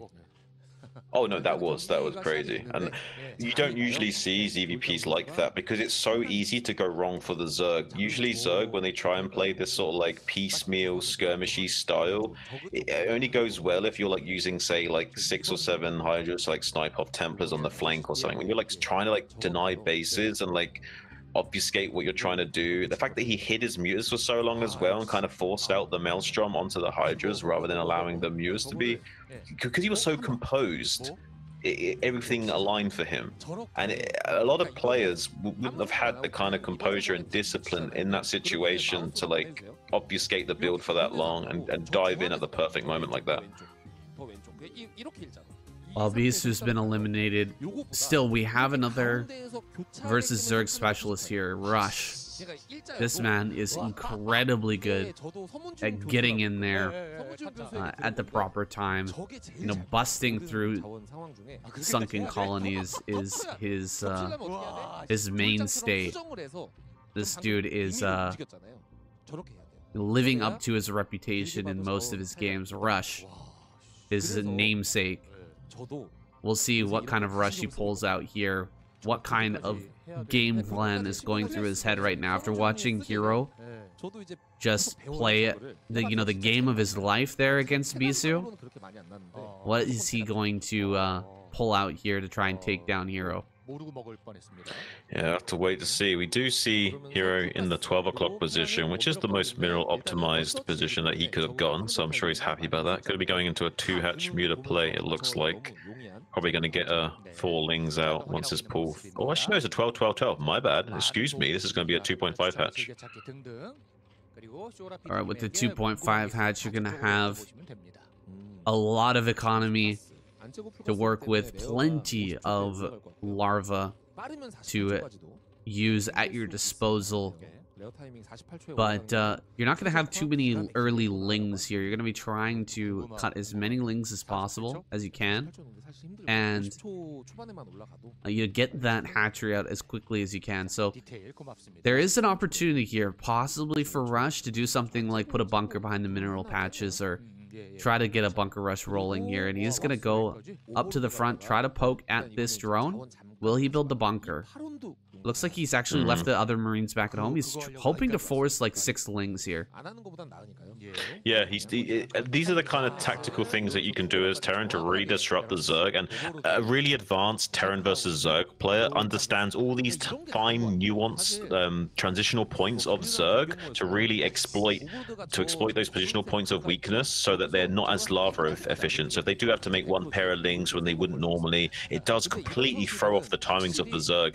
In fact, the reason why you saw so many minerals for Hero earlier is because you can't actually make the 3rd hatchery until you make the spire.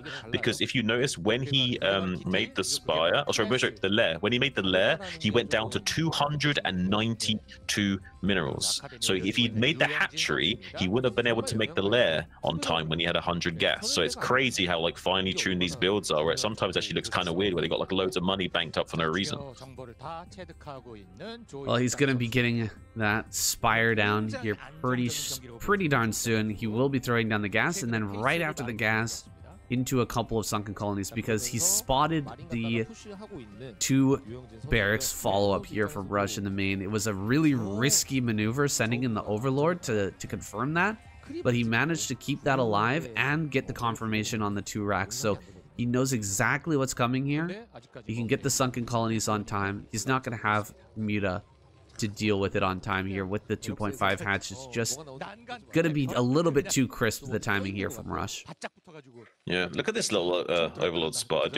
We had the same thing on Butter, right? You had these like little dead zones here, and a lot of Terran players are really complaining about that. And I think the compensation on this map was like, we're gonna put that spot a little bit closer to the natural, and so you can't see as deep into the main as you can on Butter. And I think that's a nice little compensation, don't you agree? Yeah, I think so. It's still going to frustrate Rush a lot here because he did get into the main base, but he took a big risk by sending that in, right? He almost lost that Overlord.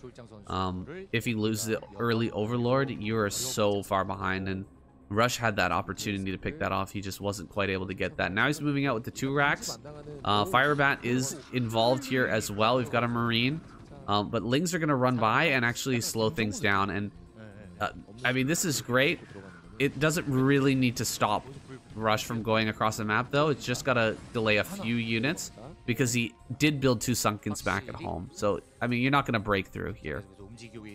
Yeah, and just one thing that I really want to point out about Hero is that he had that mapped out where even if he had lost that Overlord, he could have still lost those Lings and had enough supply left over to make the exact amount of mutas he still wanted to make.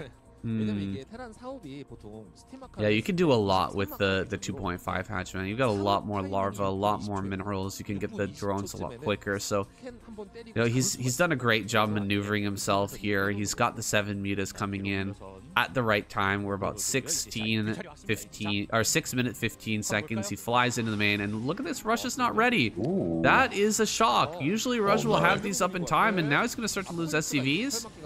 This is really, really good play by Hero. He's got the timings on this done perfectly, and with that information he got from that earlier Overlord, he's managed to find himself into a, you know, find a really good spot here, where Rush is just not going to be able to dislodge these mutas, and he's gotten a bunch of kills here. Rush is not even on the map to pressure him at all, so he could even pick off this supply depot. He doesn't need to leave just yet.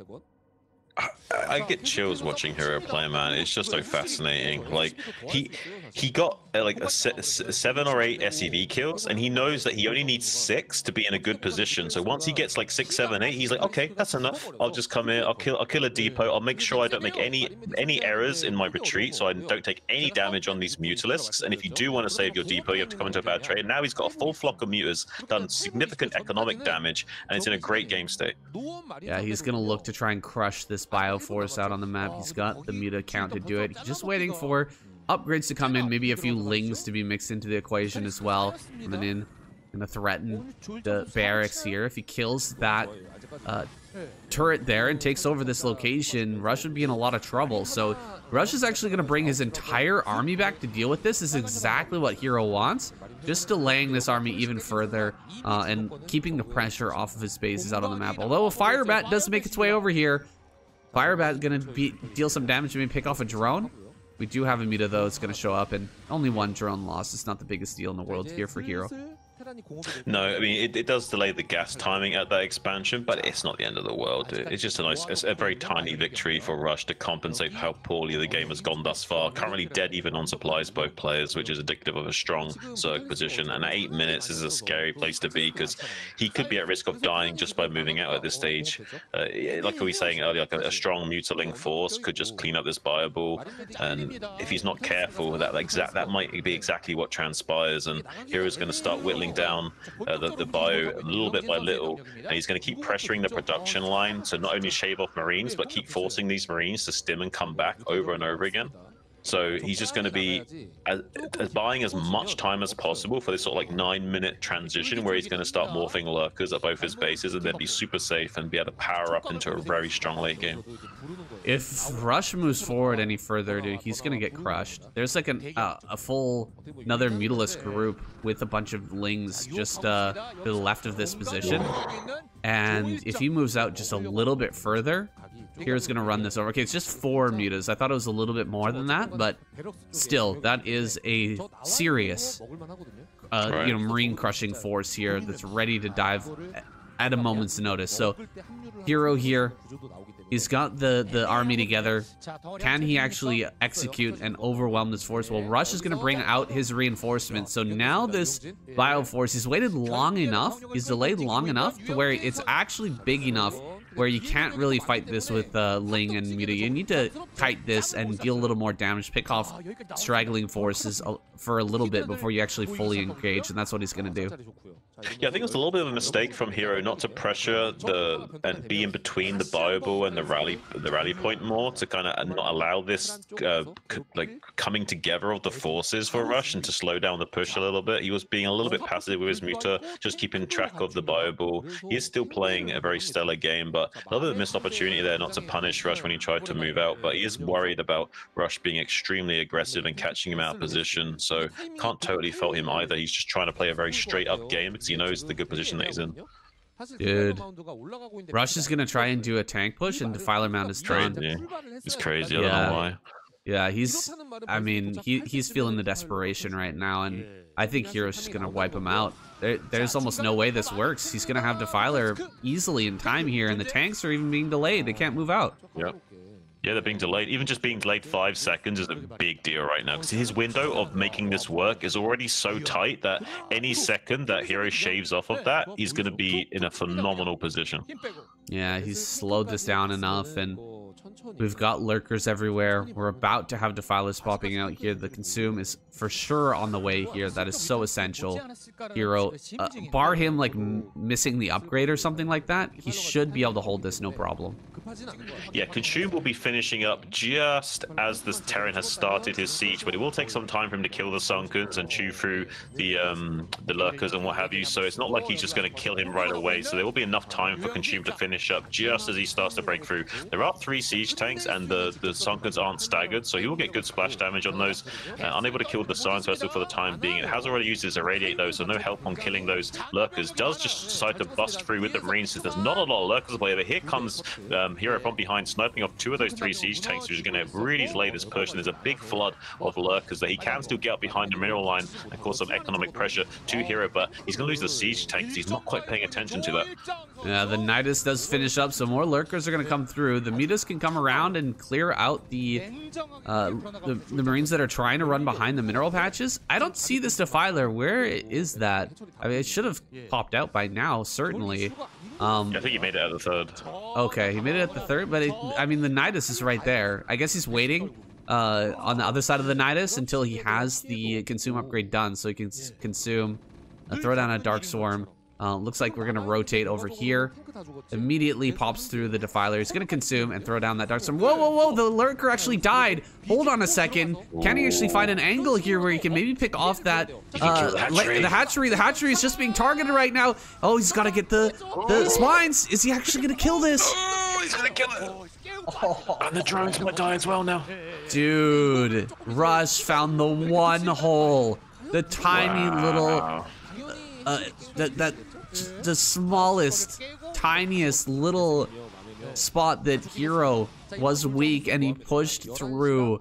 That one Lurker that popped through with almost no HP, I think clinched it there. He just barely shot that down before the Darkstorm went up, and look at this. Hero is long distance mining all the way to that base. It would have been a little easier had the base been, you know, up here at the top left where he's taking the hatchery now, but as it stands, he is in such a bad spot. He's gonna have to long distance mine an incredibly far base here, and this gas is just gonna be denied for so long. I don't know if Hero can pull this back, man. I think he's just dead, maybe. Well, he certainly doesn't have the APM to send those gas drones to through the Nidus and manually return them that way to get a little bit of gas income. Only 600 gas a minute, more or less, maybe close to 650 with that long distance mining, but it's not looking good for him. Without that additional gas, it's going to be a real tough time producing the Defilers, the Lurkers, and the Scourge that he needs to keep Rush at bay. And Rush knows that he's going to be keeping the pressure on as much as he can. And as Terran, you need to maintain map control, or you're pretty much dead. So we'll basically be seeing that no matter what from Rush. Meanwhile, taking this third base, so he's going to be attacking while defending and trying to put a little bit of pressure onto Hero, see if he can contain the threat, and also going for a dropship gambit potentially into the main or third base here. Yeah, the dropship gambit is where things just get so hard for the Zerg player. You're so strapped on gas and units right now because you didn't just lose the gas mining, you also lost the hatchery as well. Your larva count is low. Looks like he's gonna see the drops. Okay, this is big. Seeing the drops is actually massive for Hero. Yeah. The fact that he knows that this is coming means that he might just be able to snipe this down. He might be able to get in ahead of this, and that could actually swing this game. Oh, and he's running into Lurkers here as well. That's huge for Hero, and he might get a great plague down. Dude, massive plague here. Hero might bring this back. Dude, this is crazy. Well, he's turning Rush into a kebab with all this chili sauce he's dousing him in. Rush needs to be careful. This is like pretty much most of his army, and he's just getting it drenched in this red goo. Okay, Ultra gonna come up. He's confident enough to try and go for Ultra here. I thought it was gonna be that Hydraless Defiler play, but here comes the drops. Well, Hydras make more sense with how delayed his gas was, but with the fourth gas coming online, I guess he can support it still, but there will be a little bit of window where he's not producing ultras, and with this triple dropship play, oh, look at the Scourge, going to be catching potentially 2 of these for free, and this is really rough for Rush. He will get a few of these Marines in, but the Lings will just easily clean this up. Rush is not going to be happy with this too, and look at this, even losing a lot of his forces and forced to reposition over and over again out here in the mid-center of this high ground plateau here, so this is just rough for Rush. I don't think there's any play left for him in this game going forward. Like, Hero has pretty much got all the tools that he needs going, and he's not even mining 3 on gas at his third is Rush. He's really behind on gas, and he's forgot to put 2 SCVs on his third gas. Dude, Rush, he really thought that he could get in there with those drops, and even if he didn't get any damage with the drops, he's like, all right, I'm gonna control my Marines out here on the field and get some damage with those. You pick off a Defiler or something, you know, push through a Lurker line while you're busy dealing with that drop in your main base. But Hero's everywhere, man. He handled the attack in the main, and he managed to keep everything alive here out at the front. He got some good trades with the Defilers and the Lings during all of that craziness, and now Rush is going to try to push over here towards the 4th. This is a very important location. We have so many hatcheries over here, and the gas has just come up. There's still a few Marines here. Lynx cannot clean this. He needs to bring more down here. He needs to bring a Defiler with some, Lurkers or something. I guess Lynx are actually going to clear it because he was targeting down all of those gas drones. But, dude, that was really, really close to a break there. Rush gets forced back. Another drop going to come in here. But Scourge already. Dude, he can't do it. He can't get in here. He's going to be denied. Hero's bringing this one back in a huge way. He's going to have a huge Ultralisk transition here coming up. And there it is, the third gas finally getting mined for Rush. But it's a little bit too late here. Yeah, I mean, Hero's anti-drop play has been stellar this game. He's really showing a masterclass in how to play ZVT. He's going to catch one of those drop ships for free, leaving the low HP one there as well, so it's easier to clean up. I think there's another pair of Scourge coming. Yeah, he's going to maybe get this one as well. Wow, Hero's on fire today, saying, what are we seeing? Ooh, great play. Oh, dude. Yeah, he's going to be able to take this, man. As long as he holds this next attack. There's some lurkers over there. There's a Defiler over here. He can't make any progress. Rush is going to be rebuffed one more time. He hasn't been able to secure his fourth yet. He's looking to do that now, but I imagine we're going to see... Oh, okay, one Hydra coming out, but there's the one Muta. The one Muta here making its way to the front. Going to pick off a couple of vessels. That is some sick good play here from Hero. And he's going to come forward one more time. Another goes down. How many times can a player surprise you? I don't get this guy, honestly. Like he's a glitch in the matrix. Like, saying he's got to be my favorite player, honestly. Yeah, Rush is, I mean, trying everything that he can to just make some progress here, but now mass Ultra going to start to hit the field. And with these Ultras coming out, I mean, they're heading up to top right. I guess he thought that there was maybe a base up there, but there's nothing up there for Rush. Rush is trying, putting everything on the line here, trying to break into one of these bases, and he's maybe just barely going to break through here. Nope. Dark Swarm. Defiler pops through the Nidus, tosses that down, and pops back through. He will shut down this base in the bottom left, but I don't think it matters. There's huge Ultra wave coming out now, and Rush is... I don't think he's going to be able to hold bottom right here with all these Ultras counterattacking him constantly. Yeah, Terran needs to expand when they're mined out, and right now he's being reduced to just one base worth of mining, so he needs to get this base in the bottom right set up pretty much now, yesterday, if anything. And I don't think he's going to have the production needed to keep Hero at bay. The one thing he's got going for him is that the Ultra speed hasn't kicked in yet, so he will have a little bit of a control potential of just keeping them away from his bio, because when the Ultras have speed, you can't really retreat from them anymore. Plague. Wow, saying the amount of plagues we've seen in this game that have just been pure money is insane. Like I think most players should watch this game to learn some real solid ZBT. Yeah, this is a great game to learn from here. Of course, doing everything that Hero's doing is a tall order. This man is out of control right now, putting most Zerg players to shame with his control and decision making, but he's gonna hold on to this base one more time, just having the correct units in the right place at the right time. Fantastic stuff from him. Shutting down this base down here, I think it might be the final straw. Rush on one base mining here as his gases start to run out as well. This vessel count is going to get reduced for a final time. Ultras hitting from both sides as the Marines get cleaned up. GG is typed out. And Rush gets eliminated. Hero on a spree. Just two more Protoss players stand between him and that 2 million won prize.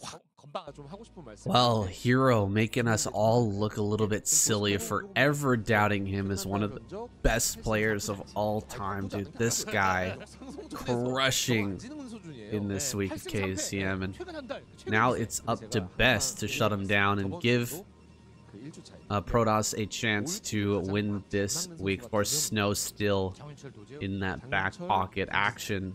Another excellent Zerg player in the roster here. It's just all Protoss versus Zerg for the rest of this week, but only Hero has the opportunity to get the all kill. Yeah, I'm all about it though. I've been working on my PvZ lately. It's my weakest matchup, and I do need to brush it up, and it's something I play the least, so I'm really happy to study some great games, and these are probably some of the best games we could to try and learn from. So I recommend anyone out there to really try and dial in on what these players are doing and little idiosyncrasies that they might be using to get one over their opponent here. Yeah, absolute cutting edge gameplay from these guys. They're going to be pulling out the absolute latest strategies and delving into the meta deeper than basically anybody else. First, I mean, best throwing down a Forge here. What do you think on Dark Origin Forge Fast Expand? I mean, I'm not too keen on it, but I do think it suits best playstyle a little bit more. So I'm happy to see him do it because I think it does suit him more. It does kind of limit his range of play. But oh, look at this little obfuscation here. We see the Overlord inside the main base going cross map. That's to force the Protoss. Oh, look at that spot! Best checks it, but Hero knows better and put his drone just a little bit left, hugging that water line more so that he wouldn't see it and obfuscates the drone. So he does get his hatchery down. See, he hides the second Overlord, so Best doesn't know that it's overpool. He thinks it might still be 9-pool, so he's forced to check the main base. But he did try and check behind the minerals for that drone and didn't see it. Really tight mind games from both players here. Yeah, very nice. Very, very nice for Hero. He's going to be able to get that base in the preferred location here. Being forced over to the third for your natural it's just a pain in the butt. It's not a massive loss if Hero has to throw that down over there, if Best actually spots that, but you know, getting the better end of that trade, it's a great mental and you know, small advantage here in a real sense for Hero. So he's going to be able to get into his game. Best, of course, throwing down the Nexus after Forge, so he has a great economy behind this. But Hero will just be able to pump pure drone from here. Just 4 links were produced. That's almost the bare minimum. You know, if there is a pylon that gets thrown down to block your third, there's no other place to take the third really on this map, so you have to have those 4 lings at least to kill the pylon if he decides to do that. Although if he'd placed down the pylon at that time, it would have significantly delayed his gateway, so Best did not want to delay his tech that significantly for the compensation of delaying the third. So I think Hero kind of knew that in the back of his mind with his Overlord seeing everything in the natural, so I was very confident that he would get that third down. Yeah, for sure. But I mean, if he saw only 2 lings and you throw down that, if you throw down that pylon, you know that like the pylon's gonna finish.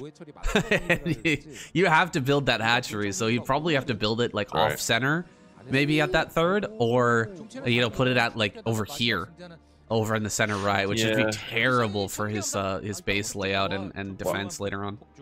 Well, I would just place it off center and then play 4-hatch Hydra and delay my gas, I think, in that situation. Yeah, that's probably how I'd have to play, but then that would be best kind of securing or taking control of the game a little bit more and playing, you know, knowing exactly how his opponent has to play and forcing him into that position, which is never how you want to play as Zerg. You don't want to be controlled.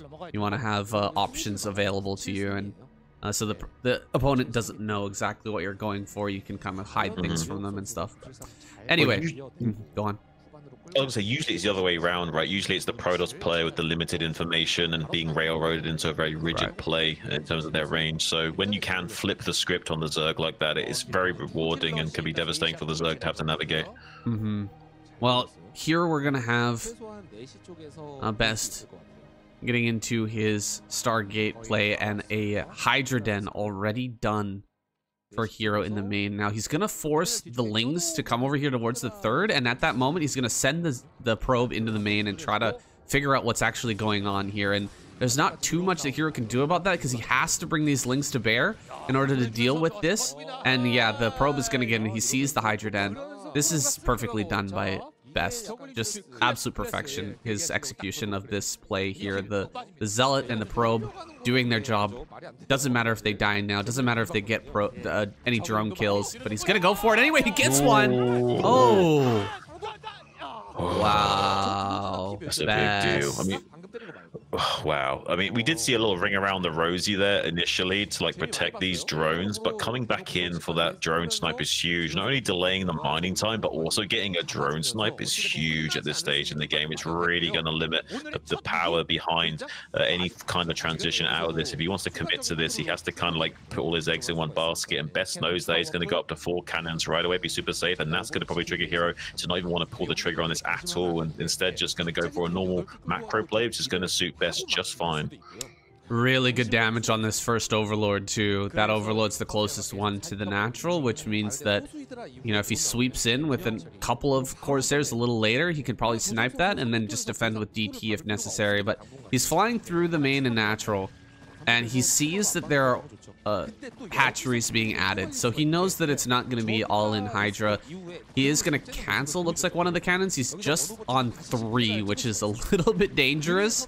3 is bare minimum, absolute bare minimum, but Best is walking a fine line right now, and you know, checking to make sure that more Hydras aren't coming. He's got to keep tabs on that to make sure that another swell of Hydra doesn't come and just end his game here. He has to have enough, make sure that he has enough cannons to defend that if it does occur. Well, 3 cannons basically just stops you dying to like the fake Hydra busts, like actually having enough weight to it to do some damage as well. So it kind of just like makes sure you don't just die straight up to even just like a very tiny amount of Hydras. So it is a very safe, safe in the most minimalistic state. But he did have 4 cannons initially, but he plays the way I advise. Whenever I'm coaching a Protoss player in PvZ, if you're not sure, it's better to just start the cannon than cancel it at 99. You know what I mean? Kind of hedge your bets a little bit. Yeah, for sure. And he did cancel the cannon. He's got to. I was just trying to say he needs to stay active with this Corsair to make sure that there's not more Hydras coming, because they can handle what is here right now, but they can't handle any more. If more Hydras suddenly show up with 3 cannons, you can just die. So he is going to clear that Overlord now finally, and he forces Hero back. Hero's been droning up behind this, so he is going to have an economy here that is going to be formidable, but he doesn't have a Spire, which could become a problem here. As this game progresses, he's going to have to defend against the Zealot timing and keep his Overlords alive, which could be a little tough. There's the Spire coming up now, but it's nowhere near complete. He has got 3 gases coming online, which makes me think he will be doing the same kind of style of getting into these Mutalisks to deal with the Templar. He did kind of delay mining the gas though, so it does seem like he's aware of the game state. He knows he's a little bit behind the economic curve because of all this harassment that Best's been throwing at him, like we see here. So he is, it took him a little bit longer than he'd like to get up to the 6 hatchery production. So he delayed his gas mining just a tiny bit to squeeze out a few extra drones, get at least 1 per patch is the bare minimum you want. And then once you've got like 2 control groups of Hydras, you can go back into droning a little bit more. So with the number of units he's got out right now, I think he can start to drone up once again. He's going to approach that like 45 count right around there before taking a 3rd base. Our Dark Archon coming up. Okay, Best is very aware, as was Bisu, that there's a potential with the 3rd gas coming up to go into a Mutalisk switch, but no, Lurker is going to be the choice here. I like it on this map.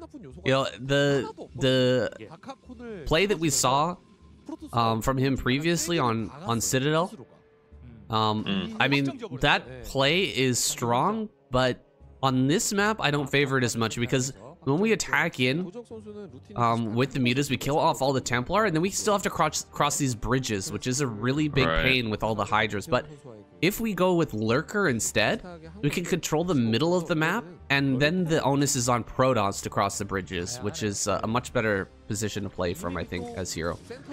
Absolutely, and with these bridges and the left side choke, it is much easier to contain the threat of the Protoss player and navigate this like mid-game phase a bit more comfortably as Zerg. And with this low to high ground transition from the 3rd base location, it can be so annoying to have to deal with like the small lurker contains there. But usually you actually won't see the Zerg set up there. You'll actually see the Zerg set up much further out in the open, near the bottom of this sort of 4th base location. They want to like kind of contain in these like wider open choke areas, a little bit ironically, but it's just so they don't get stormed to death in these tight narrow corridors. So you'll usually see Zerg set up outside these 3 bridges, and then as a secondary contain, they might set up outside this 4th base as well.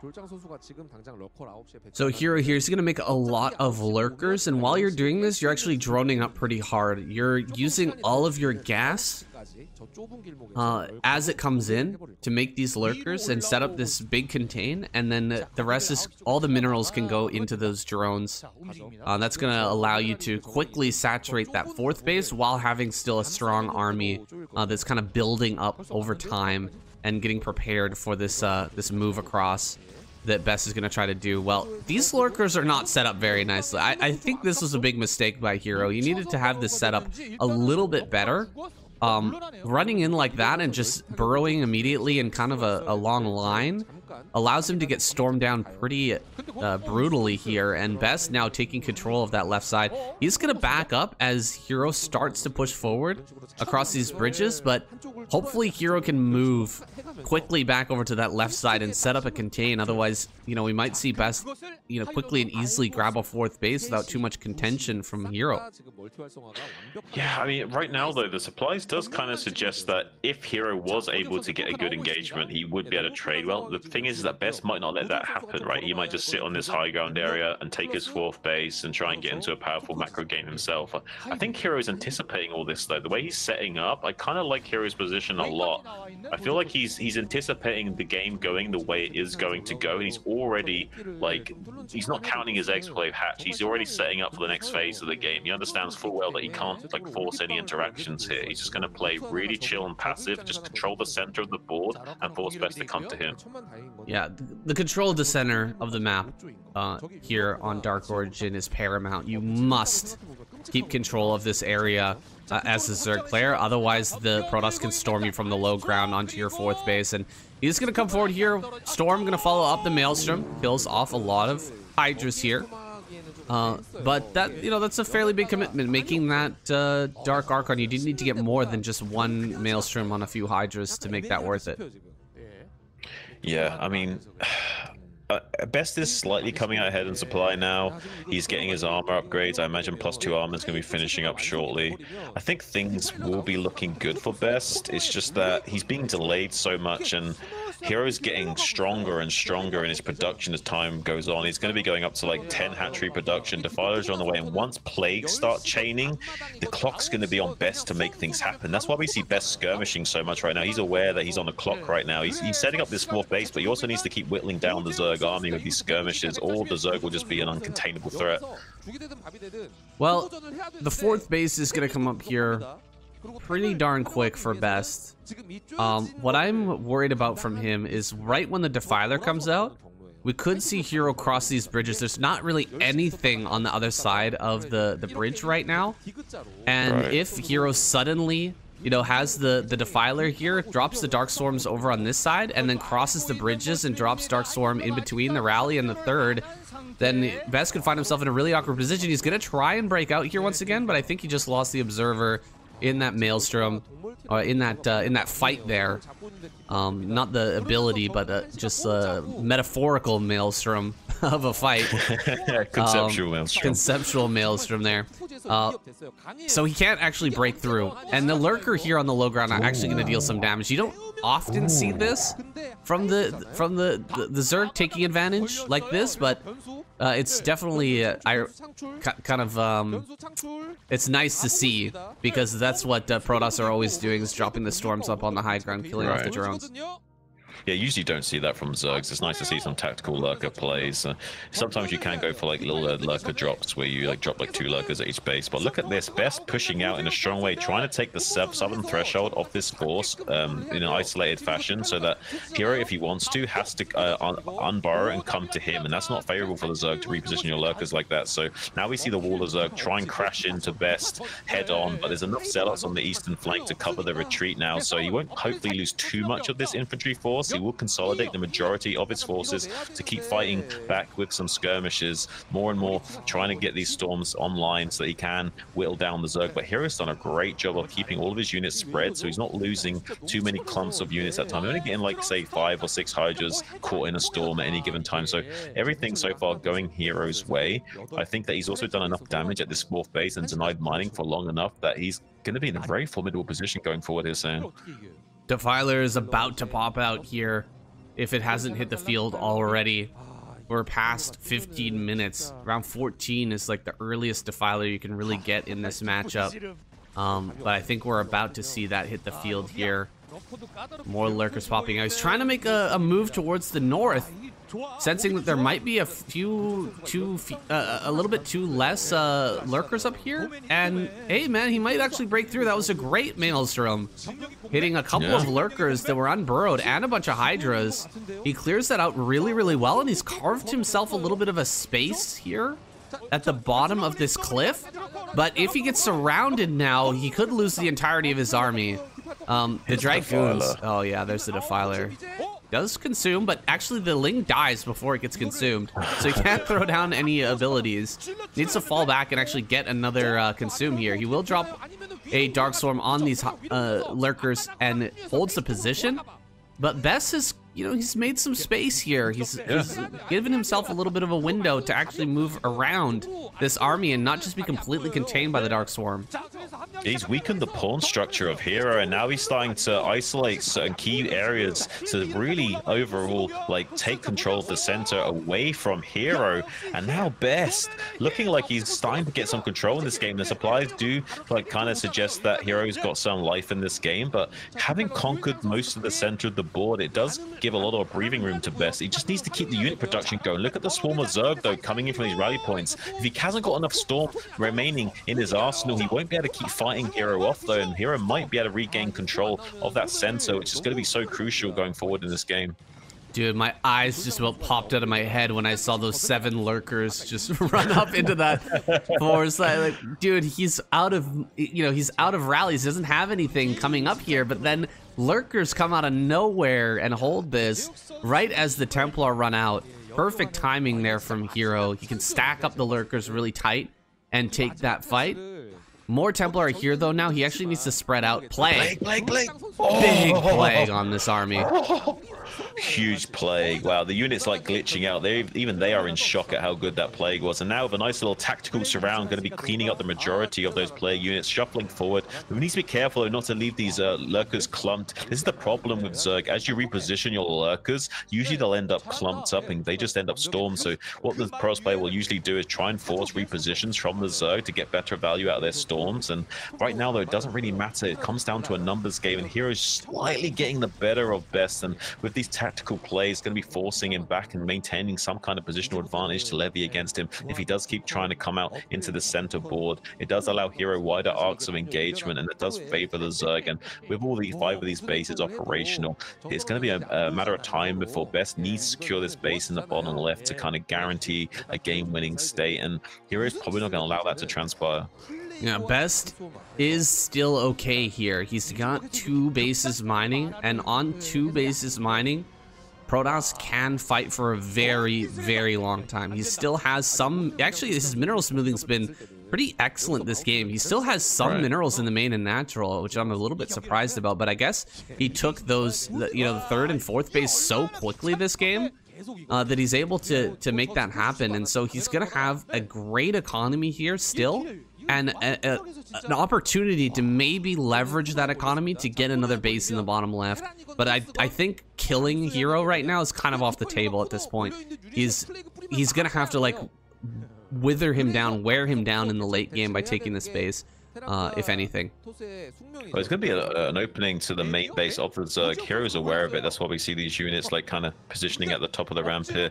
I have to say, with the control of the center, it's allowed the Hero to completely harass this 4th over and over again with his little tactical lurker positioning, and denying mining. That's huge. Like, it slows down the powerhouse of Best so much. It kind of reduces him back down to only 1 mineral base effective mining, and that's not going to be enough. Natural now going to be mined out. He did do a big transfer from the main base to the 4th earlier, which is why he's like got the mineral smoothing that he has got. But look at these trades. Like, even though he's getting such great storms, look at the supplies. Like, here, it's the macro of Hero is just so devastating, and he's just chaining plagues over and over again on the big death ball of Best, and just takes the wind out of his sails and forces him to stay passive. And that suits Best suits Hero just fine, because Best hasn't got this bottom left base up and running yet. Yeah, all red units here, but it's time to start going like mass Archon anyway. We gotta start pumping out tons of Templar, maybe even go into Reaver at this point as well, because we are going to go late if Best manages to snag the space in the bottom left. He is going to take this into a massive late game, and it'll be up to Hero to try and break that base. He hasn't sent a probe down there just yet, which I'm a little bit surprised about, but It's just about time to get a probe in that location to start throwing down cannons on that high ground. Yeah, I think one mistake that I think Hero's made is that he's only chaining plagues on this force at the bottom. I think he should have been trying to be a little bit more opportunistic and chaining some plagues on the rally point of Best as well, because there's a lot of clumped units there, and he could have gotten some free plagues off, and he hasn't done that. So now we see this rally point actually in full strength and at full HP, able to come out and make some plays here, but somehow Hero with the macro able to keep everything pushed back, and he has still got this lurker being annoying at the 4th base as well, I think. Time to make like 6 Archons here, man. That's so many Templar. We hardly even need this many Storms right now, and we're probably not going to have the opportunity to even cast them all in a real fight. He's going to start to come forward here, making some Archons, making some more Templar, pushing forward. He was pushed back from the bottom left, and maybe Hero can try to take that base now, but he's moving out on the map with some units from the rally, trying to get a position here at the front, maybe force some defensive moves here from Hero, force him to run into Storms here just like this. Could actually trade pretty darn well. Oh, the Observer was not with that army. It wasn't over top of the Archons there so that he could actually clear those lurkers. Now it's over in the right position. Getting up here on the high ground, the Archons are going to fight really, really nicely. The Storms are fantastic, but Hero is eventually going to trade out this army and finish it off. Yeah, but the supplies are starting to favor Best more and more, so if he can just keep like unloading onto the center of the map and preventing Hero setting up those kind of like soft contained positions outside the 4th base choke and this bridge area, that will allow him to get some good trades finally. And he is getting some he has got a big enough death ball where he can just keep going and just like keep whittling down Hero over and over again. Now that the ball is big enough and we've got center control, now Best can really put the hurt on Hero and keep forcing him back over and over again. And he won't get the kind of easy plagues that he needs anymore to get the effective trades. You need plague to trade effectively with a fully upgraded Protoss army with links. That's why we see no links being fielded right now, because without good plagues on this army, there's no point even bringing out too many links. So you can see a few links here and there, but you won't see like a big flood of links unless he's getting chain plagues. Look at this. Best is going to get up onto this base. Hero, his 4th. Wow. Might actually be picked off here. Lurker's going to run right up on top of this. Get a pretty good burrow here. There's not going to be a storm to kill this, but the Zealots are fighting just straight up against the Lurkers and killing them off. Another great round of storms here. And dude, is he actually going to be able to do it? He's going to make a bunch more Archons, and the Archons are not going to be killed. He's going to be able to keep these Archons alive, and they're going to fight these Lings incredibly well. Okay, he does surround and probably try to kill these, target them down as quickly as possible. The Archons live. No way, the Archon's still alive here. He does pick off 2 of them, but one more gonna send up towards the top right. There's only a few Lings here. This is it, man. Best is gonna get in here. Oh, it's just crazy. He almost got on top of those Archons before they finished morphing and didn't quite get it, and now he's got a tactical advantage on top of this ramp. He's not going to be able to trade well against these Zealots and Archon anymore. He does catch this other Archon that's out in the map. Maybe he could get some of these High Templars too, but he will get this hatchery in the top right critically, and Hero is going to be devastated by that. He's mined out now. It's 24 minutes into the game. Zerg does mine out a lot slower than Protoss due to the saturation, but at this point in the game, you are now starting to really heavily depend on these like frontier bases, and with them being sniped like this, like Best is going to be in a great position. It's almost like game ending at this point. Yeah, I mean, he's got to get over there and take center right. He's not mining anywhere else. He's got 30 minerals left, fighting with just a few Hydras and Lings. He can't actually believe it at this point. I think he's in disbelief as Best pushes forward. G. Wow. Best, the gorilla, man. It's just too much for even Hero. Like, as good as Hero is, like King Kong himself is just like beating his chest and wants to come out strong and prevent his Protoss brethren from being annihilated by the absolute powerhouse of Hero, finally slaying him. And crazy. Best is not known for his PvZ, so to see him take down Hero like that, that's style, man. Like, really stellar game from him, and Hero had a great game state maintained for a very long time. I have a theory about these poppers, man. I think that they pop the popper every time an all kill is denied. It's like the increase of the all kill prize popper. That's my new theory here, guys, as to why we're popping those. But I mean, with Hero going down, there's no chance of an all kill anymore, so that prize will continue to gather strength, will continue to grow until someone claims that. It'll have to be maybe next week that ends up coming out. But dude, Hero was looking fantastic this week. It seemed like no one could stop him, but Best even one-upping Hero. Kind of crazy. Maybe he should have actually gone for that style with the mutas again, actually.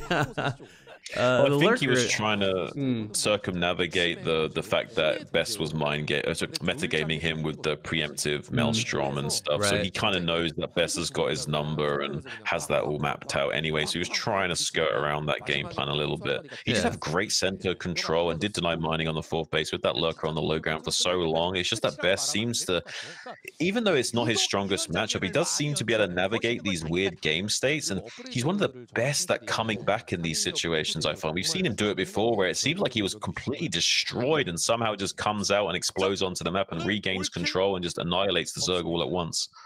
I really think that it was the speed of the 4th base that kind of ruined the game plan here for Hero, that kind of gave Best the momentum that he needed. If he would have set up that contain on the left-hand side a little bit faster, a little bit more efficiently, right? He dropped 3 lurkers to 2 storms right off the bat over there on that left side. If he had been able to set those up a little bit more spread out and taken a fight there and slowed that 4th base down a bit, the mineral smoothing wouldn't have been nearly as nice for Best, and he would have had, you know, a harder time macroing out all those units to break through.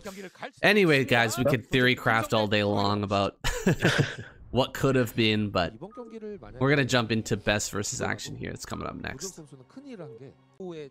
Okay, Troy is going to be possibly our final map here, with Best up in the bottom right, down in the bottom right, and up in the top right. It's Action. A little bit of news here, guys. Since this is the last, potentially the last game of this week of KCM, I wanted to let you guys know that next week I'm going to Korea. I'm gonna watch the round of 4. I bought the tickets. I'm ready to go. I've got the plane ticket. You know, it's only $10 to go and watch the ASL. What? Yeah. You kidding me? No, that's for normal seats. $10, guys. It's $6. Deal of a lifetime. For the cheap seats. $10 for the good seats. So, of course, I got the good seats. I'm gonna be in front row. Gonna watch. See if I'm on the stream there, or the the later Tastosis video. Maybe I'll have a nice cheerful for the chat for the channel. Hey, 10 buckaroos for, 10 buckaroos for front row seats at ASL. That's the deal of the century, man. Whoa. And I bet you're super stoked for that, man. I'm envious. Like, you got to write some funny-ish on a sign, I'll tell you what. It's like a life goal of mine. I've always wanted to go and see it live. So the opportunity's there. I'm very close to Korea. It's like $250 or something to fly, so it's only an hour-and-a-half flight. So I mean, it's a really good situation. I'm just gonna go for a couple of days, and see both of the round of 4 matches, and then head back. There's so many creative ideas you could do for a sign, but you could do a shout out to KCM and be like, you could like find out how to write something to the effect of like, you know, like English KCM casters or something like on your sign in Korean. So like, you know, do a little shout out to KCM and what we're about, kind of thing.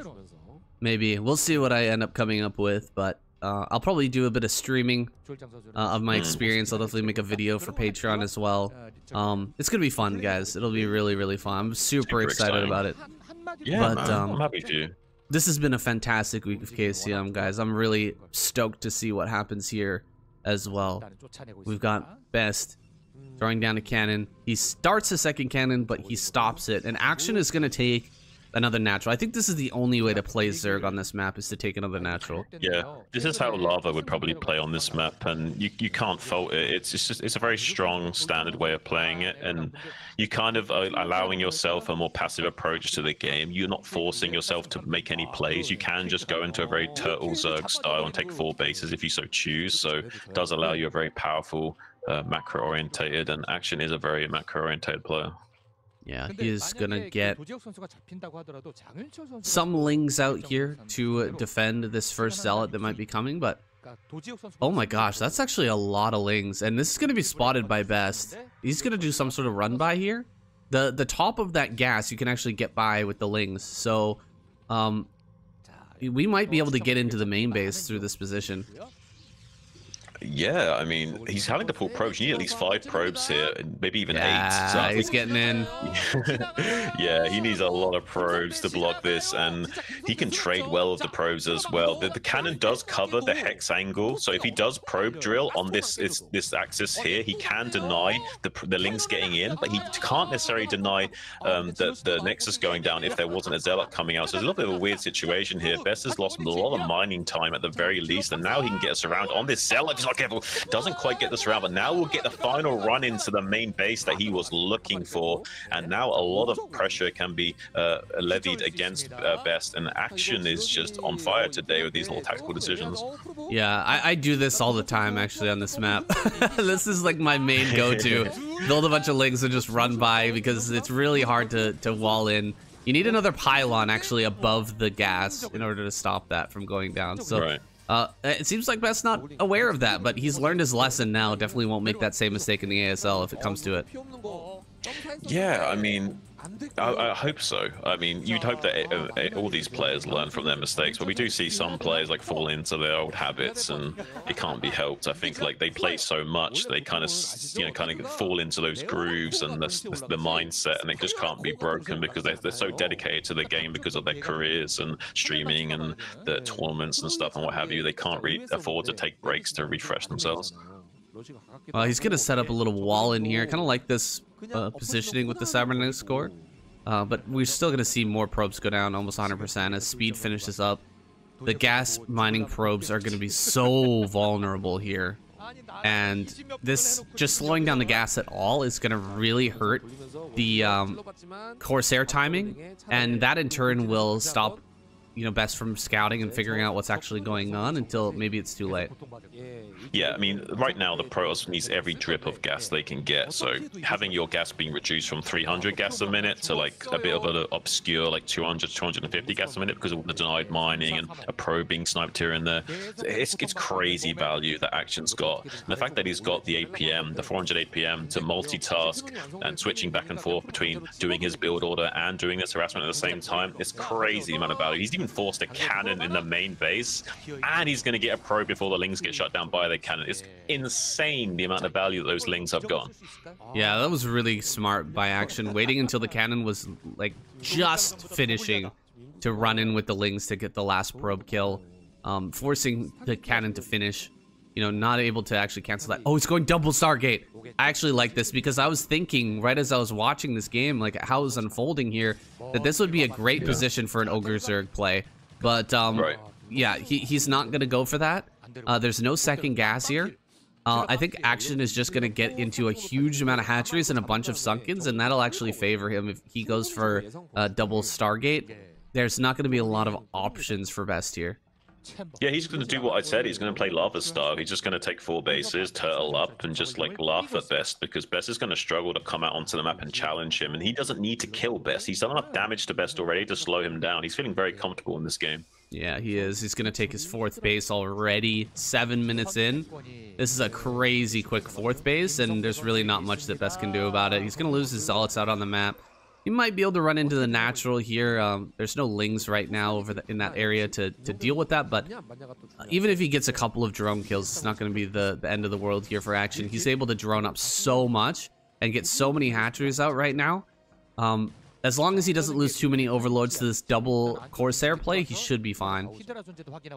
Yeah, I mean, it's good that Best is attempting to do this, though. Like, this is the kind of thing that he does need to do to squeeze some kind of compensation for his disastrous game state. Unfortunately, he is kind of putting himself a little bit more behind.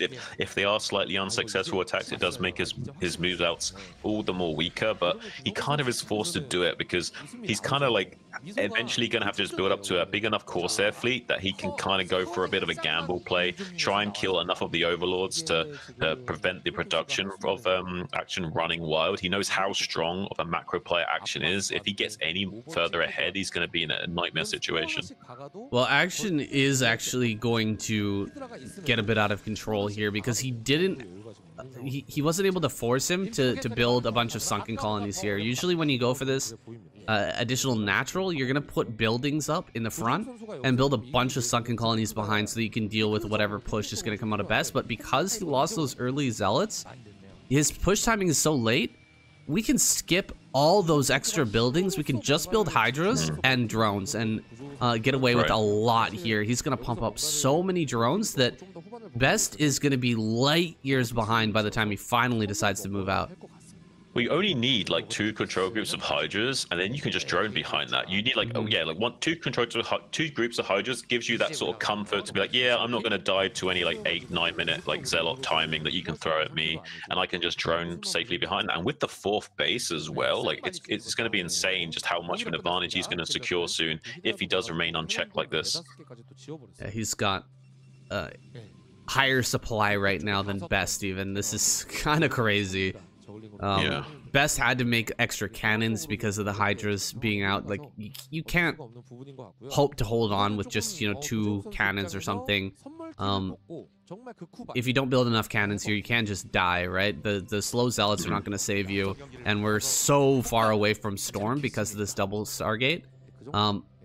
Dude, this is really bad. Best hasn't killed any overlords that I've seen so far. No, I think maybe 1 or 2, but yeah, not the kind of compensation you'd want for such a big gas dump. And he already had his gas siphoned off a little bit with that Ling harass in the main base, remember? So he's really far behind the tech curve of the game because of how much gas has been lost to the harassment and now also dumped into this so far useless tech. Well, he's gonna make a move now. Gonna dive on top of these overlords, but the zealots, they're dying, and the Corsairs are not getting the kills that they need. Now they're coming back in. He needs to kill all of these overlords to even like make this an even trade. And he kills most of them, but I mean, we just lost like 10 zealots. 10 zealots for like 4 overlords. That's crazy.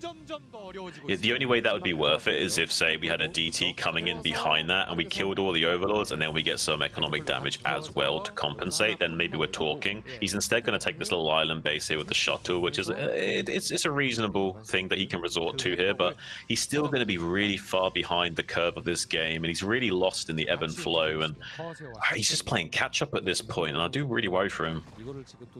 I agree with this play from Best. Like, he has to do something here, right? And taking the island is at least gonna give him a chance, maybe. If he just tries to push out here, he's gonna die 100%. Now he's gonna try and fly in here with the shuttle. Sees that there is an army there. He will go for the storm. Big storm there. Pretty darn good, but I mean, a few Scourge are gonna come and maybe pick off the shuttle. He's not paying attention. He loses 1 Corsair.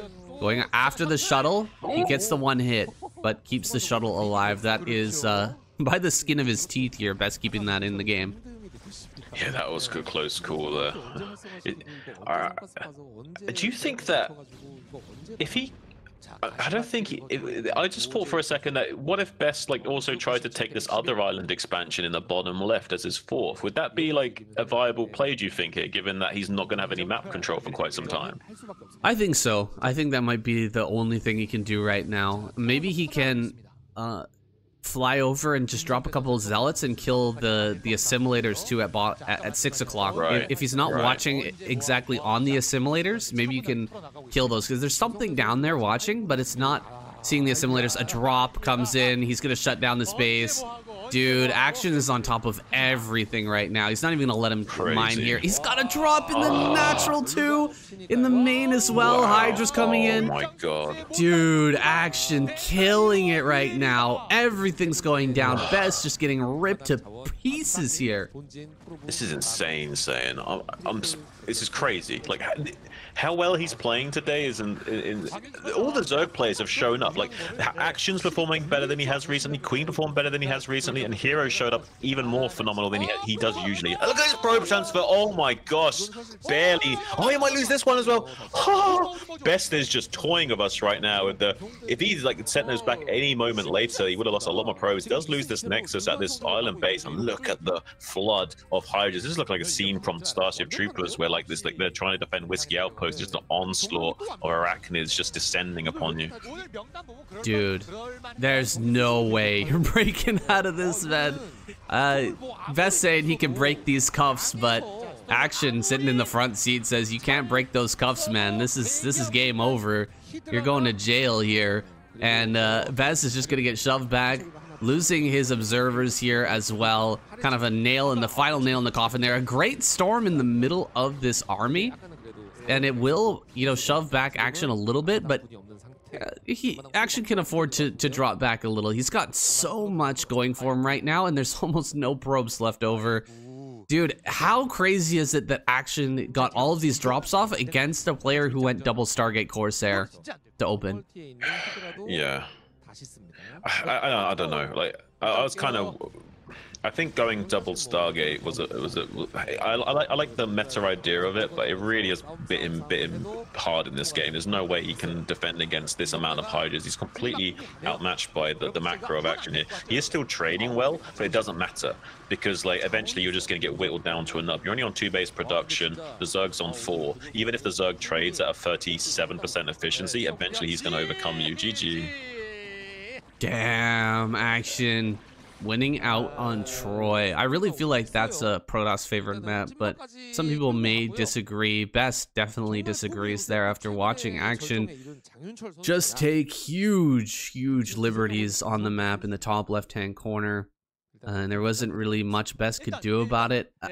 Yeah, it does come down to that double Stargate, but Action really playing that map like Larva would, as you said, and bringing us into a final game here. This is so exciting, dude. We're gonna get Action versus Snow. That's coming right up. Set number 8. Snow versus Action. We couldn't have asked for better here, Sean. It's been an amazing week of KCM. I think one of the best we've ever had. And guys, if you agree, blow this video up. Make sure everyone sees it. Hit the like button. Go down in the comments. Let us know which was your favorite game, so that we can get this out to as many people as possible. Dude, everybody's got to see what amazing play there is in this absolutely fantastic tournament. Oh yeah, not only has the play been fantastic, but the tempo swings, the drama, you know what I mean? Oh, it's been phenomenal, saying that we couldn't have scripted a better week ourselves. No, absolutely not. All these players pulling out their absolute A game during this ASL season. You know, some people have been hiding their builds, but of course, if you get knocked out, no reason to hide your builds anymore. Time to pull out the very best that you can have, that you have to offer, and I think we've seen a little bit of that today. Absolutely, Sam. I think that now that players have been knocked out, and you know, they don't have any restrictions anymore. They don't need to worry about the obfuscation of their builds anymore. They can just absolute A-game it. And a lot of them are going to be cutting edge, really sharp on top of their game due to just how much they've been practicing for that ASL. So everyone's like razor sharp right now. Talking about A-game and being razor sharp here, Snow is so finely tuned right now. This dude is crazy. Look at this micro on the probe. Are you kidding me? Holy crap, dude. Whoa. Snow is absolutely nuts right now. Yeah, he was just slicing through that drone there, and I mean, razor sharp is an understatement. Snow is crazy strong, and he's gonna open gateway after Nexus.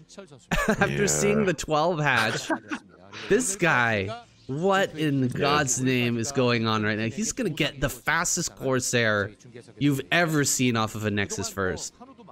Yeah, I mean, I guess he's got everything dialed in enough that he knows he's just barely going to be safe enough to deal with this. If he gets the denial on this third hatchery going up as well, he's going to be clapping with his feet till the cows come home, Sam. Look, he's forced it already to the third over here. Yeah, he's gonna force it into such an awkward position. If I'm Action right now, I'm probably thinking Hydra Bust. Honestly, yeah, I think this was a 230 gas, and I've been messing around with this myself quite a bit. If you get the 230 gas, you can actually go for speed and Hydra speed and range.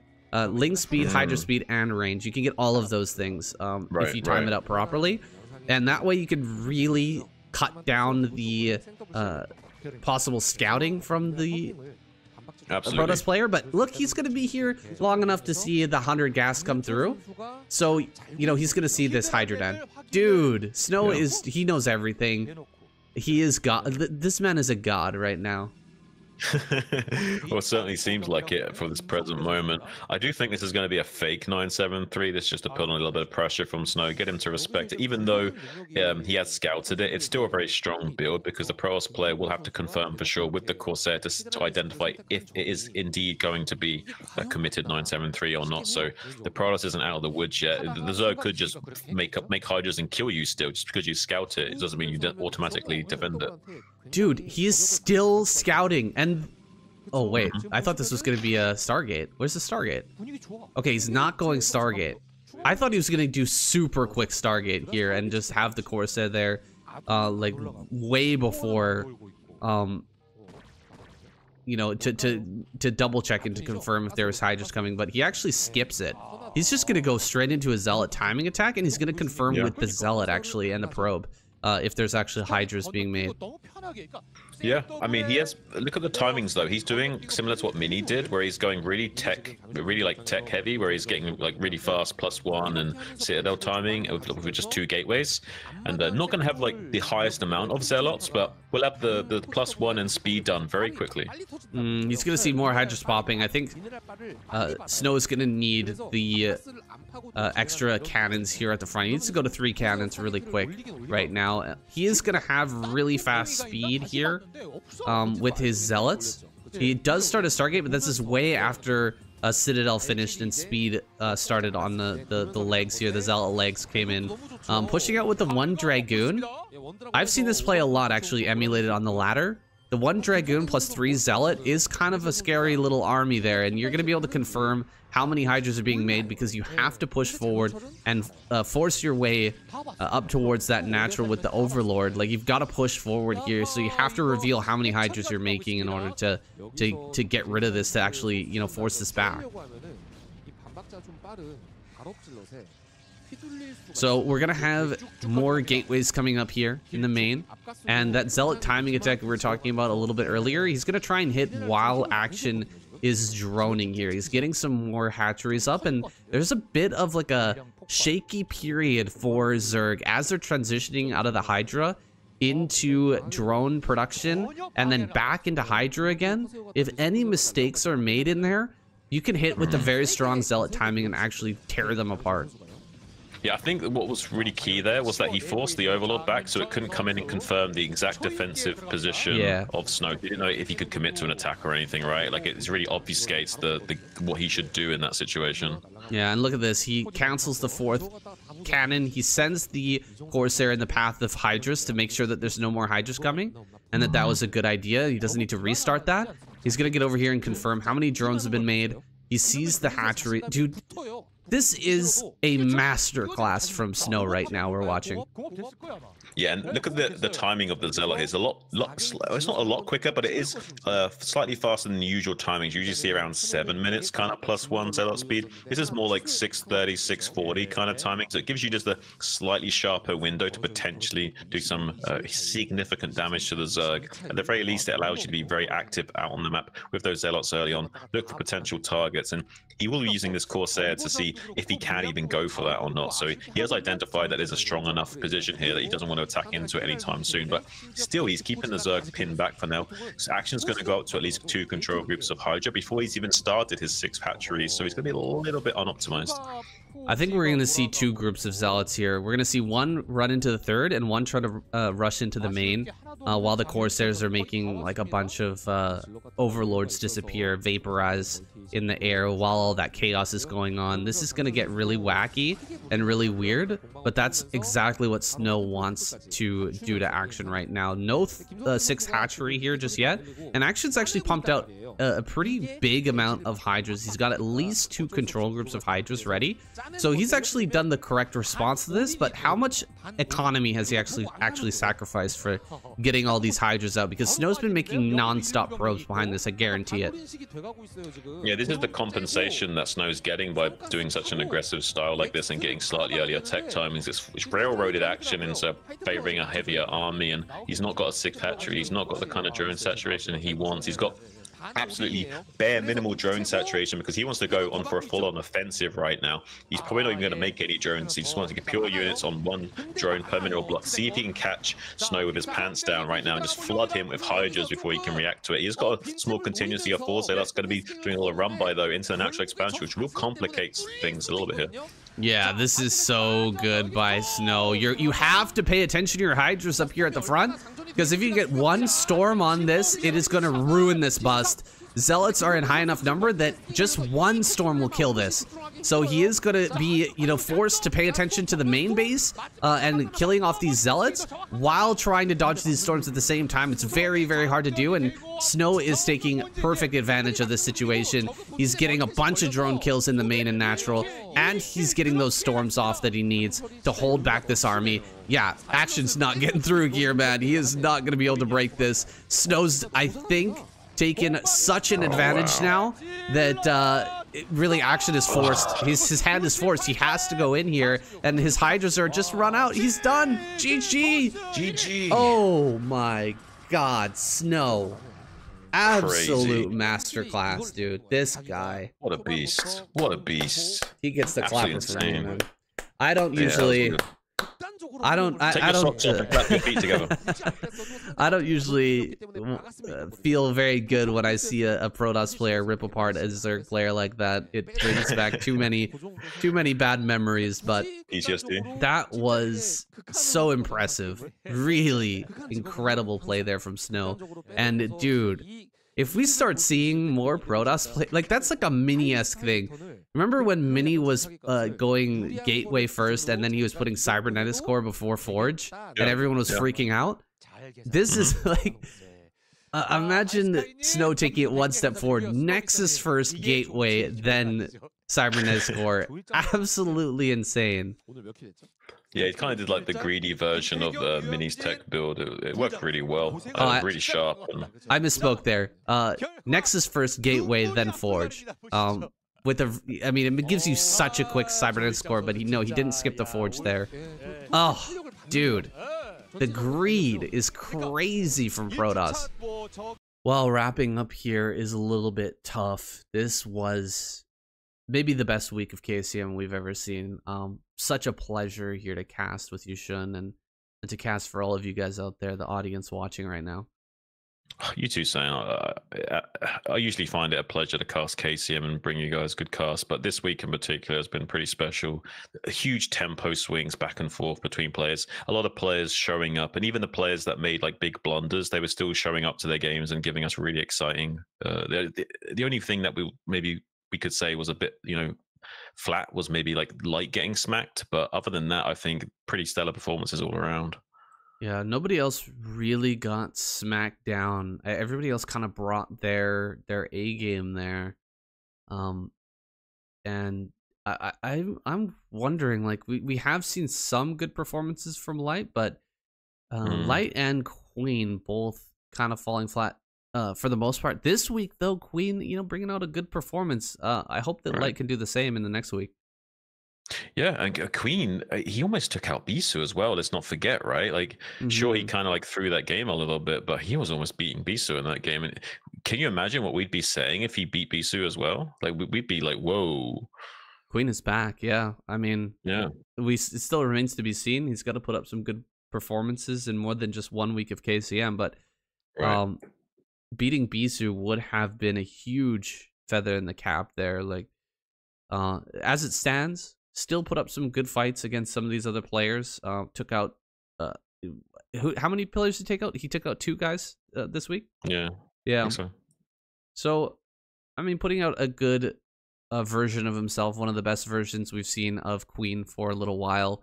But Hero, dude, Hero, crazy action, insane, Snow, so amazing.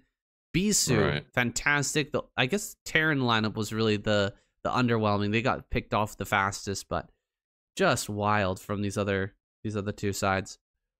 Yeah, I mean, Terran needs to make sure they don't like get into another flat line with these coming seasons, though. I did anticipate them doing. I expected them to come second place this week, so hopefully they can fix that out. Because right now they're on a flatline trajectory, so they need to fix that in the next week. Yeah, 2 weeks in a row after that opener in week 1. Still very tight point rankings here, guys. It's anybody's season to get that first place slot and the seed into the finals. The semifinals last season was pretty much decided by week 5 or 6. It was like, we knew who was going to be first, but this season could be a lot different. It could be a much tighter race, a lot more exciting for all of us viewers back at home. But I don't know if I can handle much more excitement, man. That was pretty wild. I mean, we're not even into summer yet, and I feel like Christmas has come early. All right, with that, guys, thank you so much for watching. We're gonna wrap up here. We'll see you in the next week of KCM.